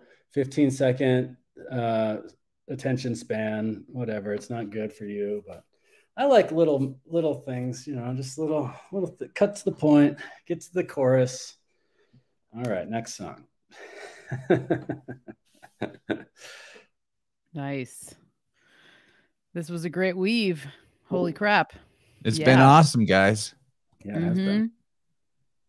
Really good time. Always is. And I want to also promo how, Michelle, you were just on Oversharing podcast. Oh, yeah, I was. Yeah, good call. That was And a that's good one. from the Brandon Thanks, fellas. Bonanza YouTube channel. So I know it's a different name but just look up, Michelle Brandon Bonanza or Michelle Oversharing. Probably should find it. I'll make sure and drop a link to it in the live chat here. And I bring it up because, it's great to hear Michelle on the interviewee side, but also they're premiering an episode with me on Thursday. So both of us have a recent appearance there, and it was a really good conversation. I had a lot of energy. I was just like super fired up in the flow state. And I kind of I combined information from Vibrant number 58, where I went in on the Nag Hammadi creation story and Gnosticism. And then I combined that with some of the talk about the therapeutic that we did the other day. And so sort of brought those threads together, and it's a really good conversation about like, what is Gnosticism? What's the origin of it? And yeah, good times. So check out that. It's going to be tomorrow night if you want another stream to hang out with us on. And other than that, I don't think I have any other promo stuff I wanted to cover off. So I want to make sure you guys all got a shot at it. Check out the latest Crow episode. No, the one before the latest Crow. I was back on that one doing an interview. I talked a little bit about the doctrine signatures, talked about some of my fun successes with busting the nonsense in the sky, talking about some world trees as well. Oh yeah, did you use hyssop with your boiling vinegar? I haven't used it yet, but but I might, since it's got such like a strong sacrificial quality to it, and it's like, and it's about purification. You're like brushing the sky with hyssop to purify it. That could be cool. It is. It's really interesting. To me, so that whole thing, the angel of death. Did I say the fellow's name wrong? Is it Jonathan or Joshua Branch? He's Joshua. Yeah, okay, Joshua. Yeah, sorry if I said that wrong earlier. And the connection with spiritual entities, particularly like angels, as if they were like programmed to have like one kryptonite in them. Like they'll come and kill everything, but they can't stand the sight of blood that was dipped in hyssop, or whatever. And so I'm really interested in playing around with, I don't know, inviting the beneficial aspects of nature and intention in a cosmological and greater work, because I am a community herbalist after all, and it is my my great joy and pleasure to make medicine for my community, even if it's just the little umbrella underneath, my little local sphere here. So that was fun. That was a really fun conversation. And and I just love this group. And it was great to talk to Michelle and Mario at home here. And we just hit it off like old friends that had never met in person before. And it was so fun. And thank you so much, Chance, for having me back and having us back again. And it's been awesome. So thank you. Oh, I want to add on to the hyssop weave a little bit. Oh, okay. I thought something just came to mind. Sorry. Okay, so to be clear, there's 2 instances of hyssop in the Bible, right? No, there's more. There's more. Okay, there's 2 major ones. Numbers. There's some in Exodus. There's the Psalm. Crucifixion and the Passover story are the 2 I'm thinking of, right? There's even the Psalms. There's many, but there's more. There's way more. So I would be curious maybe for somebody to look up the other references to hyssop and see if we could maybe narrow down where this is at astrotheologically, right? Because for one, I think hyssop had. Well, did we know the Greek name for it, or like the where that word comes from? It's the Greek word is hyssop and hyssopus, and It's literally referring to the name that the Israelis called it, which was EZAB, Ezab. And so I would have to look at the Hebrew name of it in Hebrew, but it looks like hyssop. It's like Ezab or Aesop. Okay. That's good to know. I think that there's probably a phonetically a relation to the Hebrew word for goat that Dylan put into the chat earlier. That's Gaza. I'm sorry. That's OZA. That's Aleph, Zayin, and I'm not exactly sure. I can't make out the last character, but it's OZA in Aramaic. I'm sorry. And that's, similar to where Azazel comes from. That's what he's saying in this comment. Well, goat, Gaza, Capricorn, and then Oza, and Azazel. And the story here, we're seeing that the hyssop is being used when the angel of death is appearing, right? Like Jesus is about to die. And then in the other story, the major story of the Passover, the angel of death is visiting in Egypt, and you got to do the hyssop brush to prevent it from taking people or taking the firstborn son. So we're seeing a lot of the same elements story here, that there's a death. We're probably looking at the Capricorn season. Astrotheologically is probably where hyssop is actually somewhere up there sky clockwise, or maybe it's like a play on words for this OZA word pertaining us to Azazel and goats and Capricorn and Gaza, which is Egypt. All of these, and Egypt is like even winter in the astrotheologically speaking. So my point being, we're seeing thematic links. We can also demonstrate, or at least we have in the past on shows, it's maybe too much to go into in a proving it way, but we've talked about Bacchus and Jesus as many connections, and that they're essentially the same being. They're this savior, satyr being, and that, Mercury ruling Gemini, he's got satyr attributes, all that goes together.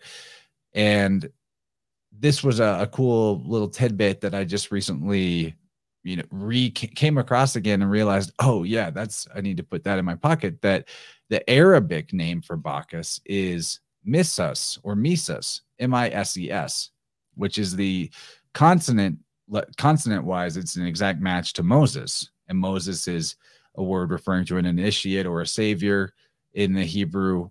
So my point being, Moses raising up the brazen serpent is Jesus on the cross.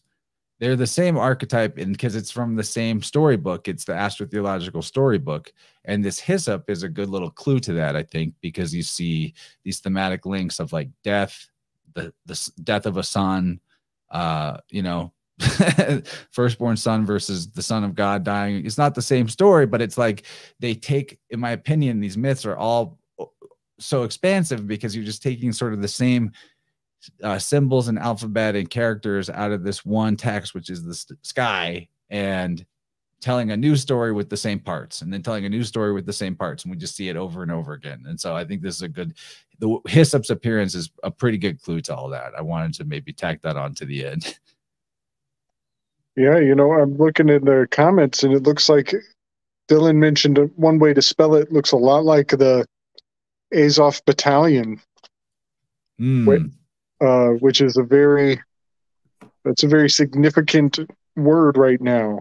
Very fascinating that we're discussing its ritualistic significance, and here it is as a keystone in the battlefield as well.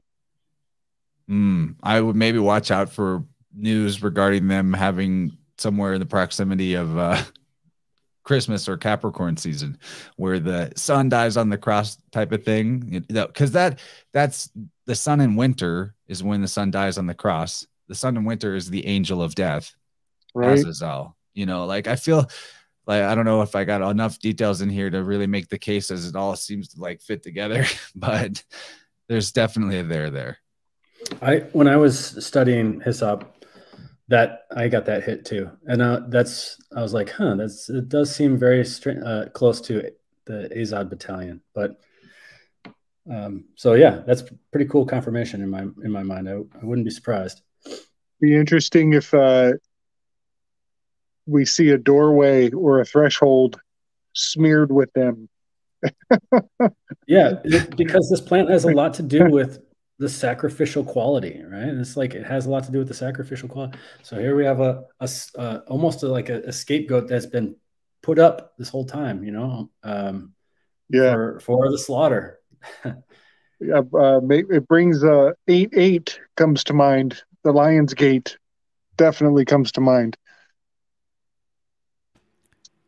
That's also related to Mercury. 88, Right. 88 days, right? For Right. one complete cycle. Yeah. So Wow. Well, fascinating.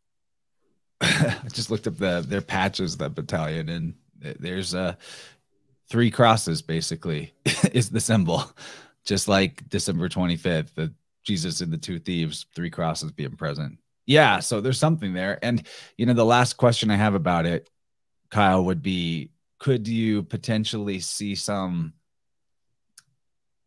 qualities in Hyssop that might actually give it a Capricornian placement as well if we were doing some signatures? Because you mentioned that the stalk gets very like bony and hard, right? That could be one thing. Woody. Yeah, it gets woody for sure. Let me think about it. It's not poisonous. It's purple. A lot of purple signatures is Mercury, but it also is. It's a little bit. So this is like the minty purple right here. This is a type of mint, the cat mint it's called. The Hyssop gets more like the Saturnian purple. So I'd say that's there's a little crossover signatures too, yeah. And also it lasts into the winter. Like I was seeing blooms in December last year. So that's another Saturnian signature of the plant. Very cool. Okay, I can see why it might have got put there in the sky clock then, especially as a purification thing, because that's sort of what the sun and winter is about. It's the destroyer that is also the regenerator. So purification is all about, in a Gemini sense, like we talked about with the swords, it's about crucifying something from yourself or from the situation, as in removing it, for things to be pure, or, for clean, you got to remove the dirt. For purity in heart or behavior, you might have to remove some kind of behavior, remove some kind of corruption, right? And that's what essentially the sun does in winter, is it removes most things, removes about everything, but the corruption as well. So, and death in general, that's what death serves, that purpose in nature. So yeah, I think Hyssop could definitely fit in the end of the solar cycle, part of the sky clock. Very interesting. Yeah. And Dylan says, just so you know, Azov is just north of the Black Sea, which black, winter, ham, darkness. Yeah. So there's that's another fun thing that someday we should just find a way to go deep on, is how geography has astrotheology to it. Because it definitely does. So the place names, astrotheology and place names is a big untapped market for an aspiring researcher to demonstrate the system. It's definitely there. 100%, dude. That would be a fascinating conversation or presentation. Yeah. So should I just give my credits or shout outs or whatever? Please. Because there's a few threads that I can continue pulling at, but I think we're good. We're over. I mean, I'm having fun, but if everyone wants to wind down, I feel like it's over 3 hours at this point. Yeah, totally. Awesome. I just got a second wind though. For sure. I kind of feel the same way, to be honest, but just want to thank everybody who's here right now. You guys, love you guys. This is always fun. I have a good time. I always learn a lot. And I want to thank to the audience as well for hanging in there with me, because I haven't been feeling well the last few days. If people couldn't tell, I feel like you all perked me up though. And so I actually feel much better now than I did at the beginning of the show, which was when I was really feeling it, to be honest. But as far as stuff that is like coming around, sure you don't want to pull at least one of the threads that's noodling up there in your Humbaba labyrinth brain intestines? I'll share this one because I think it's intriguing. So you brought up the biofield earlier, right? And I don't know if there's a particular shape you imagine or visualize with the biofield. Definitely Taurus. Right? Which is egg-like, I would say, arguably, as well, right? And so I think it's really interesting that the egg is associated with Gemini twin symbolism. There's a number of hero twins that are said to be born from a cosmic egg. And so it's not uncommon to see, as an example, Mercury Hermes wearing like a little cap, right? And I've heard that it's symbolic of an eggshell, and that's where it kind of comes from, or whatever. Kind of reminds me of the yarmulke as well. Is this actually alluding to some sort of egg-like shell concept or whatever? Even the shape of our heads, very, very egg-like. And I was really, really pleasantly surprised to learn several months ago that there is this idea, and I understand there's a lot of baggage that comes from the Theosophical Society and Blavatsky and things like that, but the idea of different races, root races and whatever. But when you look into this whole entire system, the original race, I believe they called Polarians, and the idea was that only your biofield or your auric field or whatever existed. And so you had yet to manifest. And Chance, you've talked about this, I think, with Topher before. If I'm not mistaken, I could be wrong.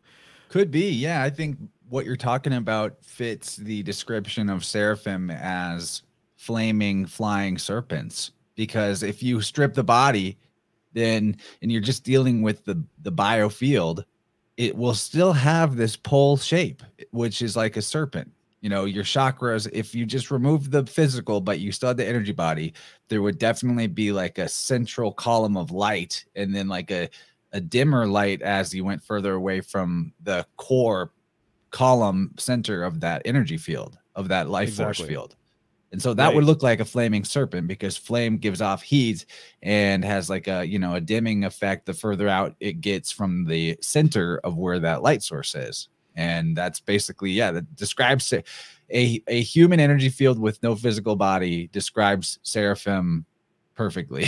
It's interesting.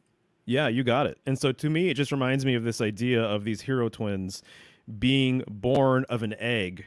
To me, what it's just describing is what we're talking about right here, is the idea that, you know, within the egg itself, within this shape, within this energetic body, you have this column, which when you're talking about the column, you're talking about a pole, as in polarity, as in positive, negative, up, down, as above, so below sort of stuff.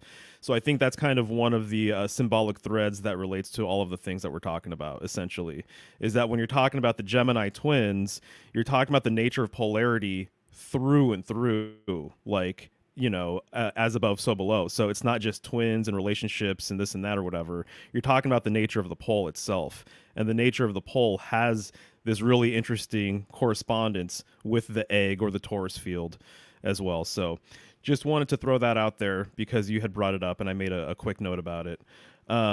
But as far as what I have going on right now, so you brought up Oversharon. I'm actually talking to them on Monday, so I'll be Oversharon on Monday. All right. And then we're taking over Oversharon. Yeah, totally. I don't think it's live or anything like that, but that'll be coming out at some point pretty soon. And then I reckon on my probably end, the next Thursday. Yeah, that makes sense. And then on my end, I've been talking about the tunnels of Set, the Clipothic tree, the root side, the night side of the tree of life. And there's a guy that I've looked into his work for the last couple of years now. His name is G.B. Marion, and he's actually a practicing Setian. And so that is his whole jam. And so he's part of a coven. They're all Setians, and he puts out a lot of work related to this mythology and symbolism and everything else related to the northern sky and you know, the pole star and this great mother Typhon and all of that. And so I'm going to be interviewing him on Sunday, which will be coming out probably later on that week. So it's going to be pre-recorded. And I'll just say too, not that I would interview him regardless, but one of the things that I find really appealing about him is that he's actually a positive Setian. And so he takes all of this symbolism and he has a very, very, I feel like a more holistic spin on it versus some of the other material that I've been reading about related to it. But his understanding of the symbolism is really, really deep. And there's not many people who kind of go there, who you can listen to their podcast, talk about some of this stuff. So I'm really excited to talk to him. So that'll be on Symbolic Studies here pretty soon. That is gonna be a banger, Mario. Dude, Yeah, man. I'm looking forward to it. So, I mean, he's on a whole nother level, but he might.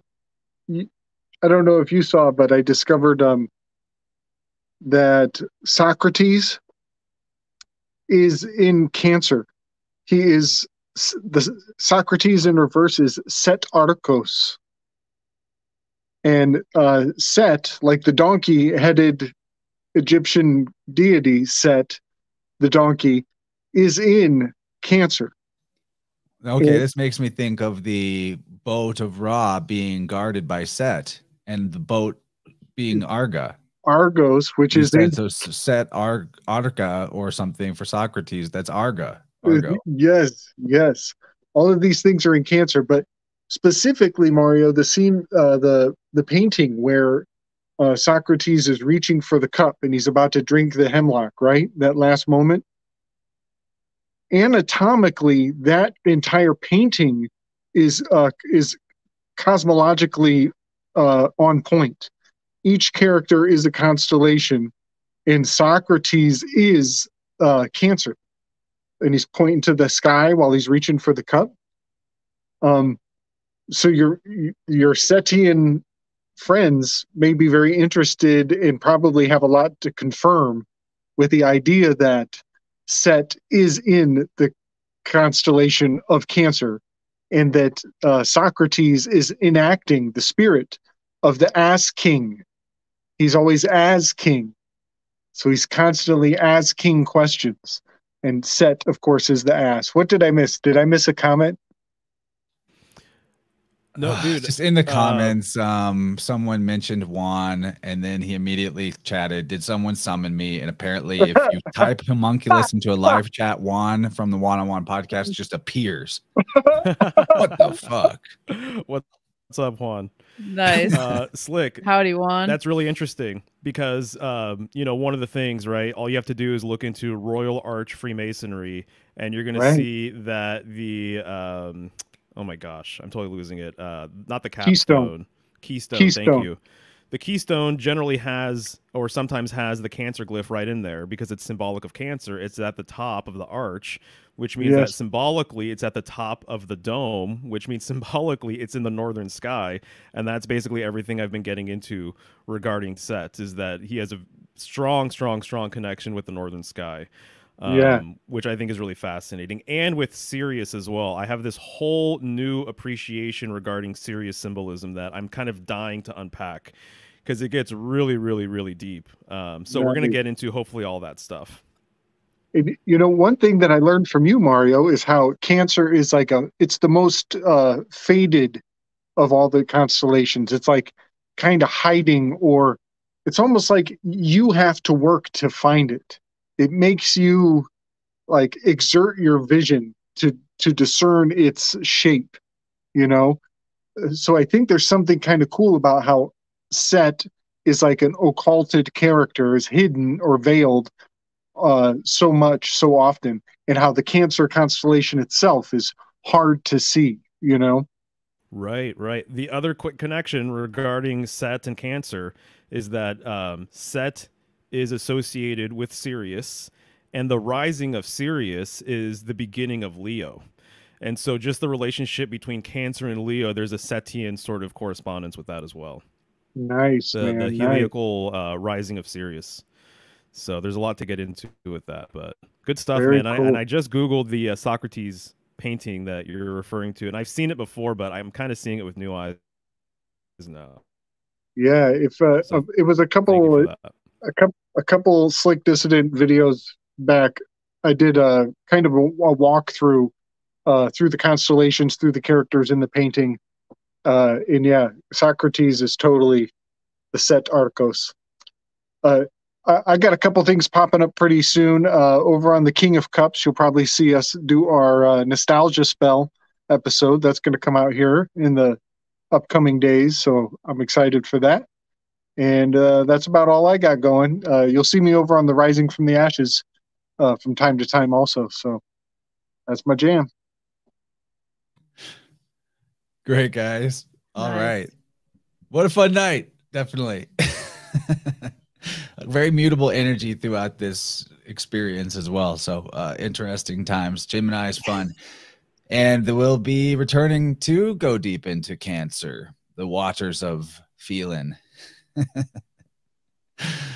So cool beans, guys. Make sure you're following everyone here in all the various places that you can. Check the show notes for their main links. And I guess other than that, we'll see you all on the next Vibrant or InnerVerse on Sunday. Good night, everybody. Much love. Later. Ciao. Thank you, guys. Peace, everybody.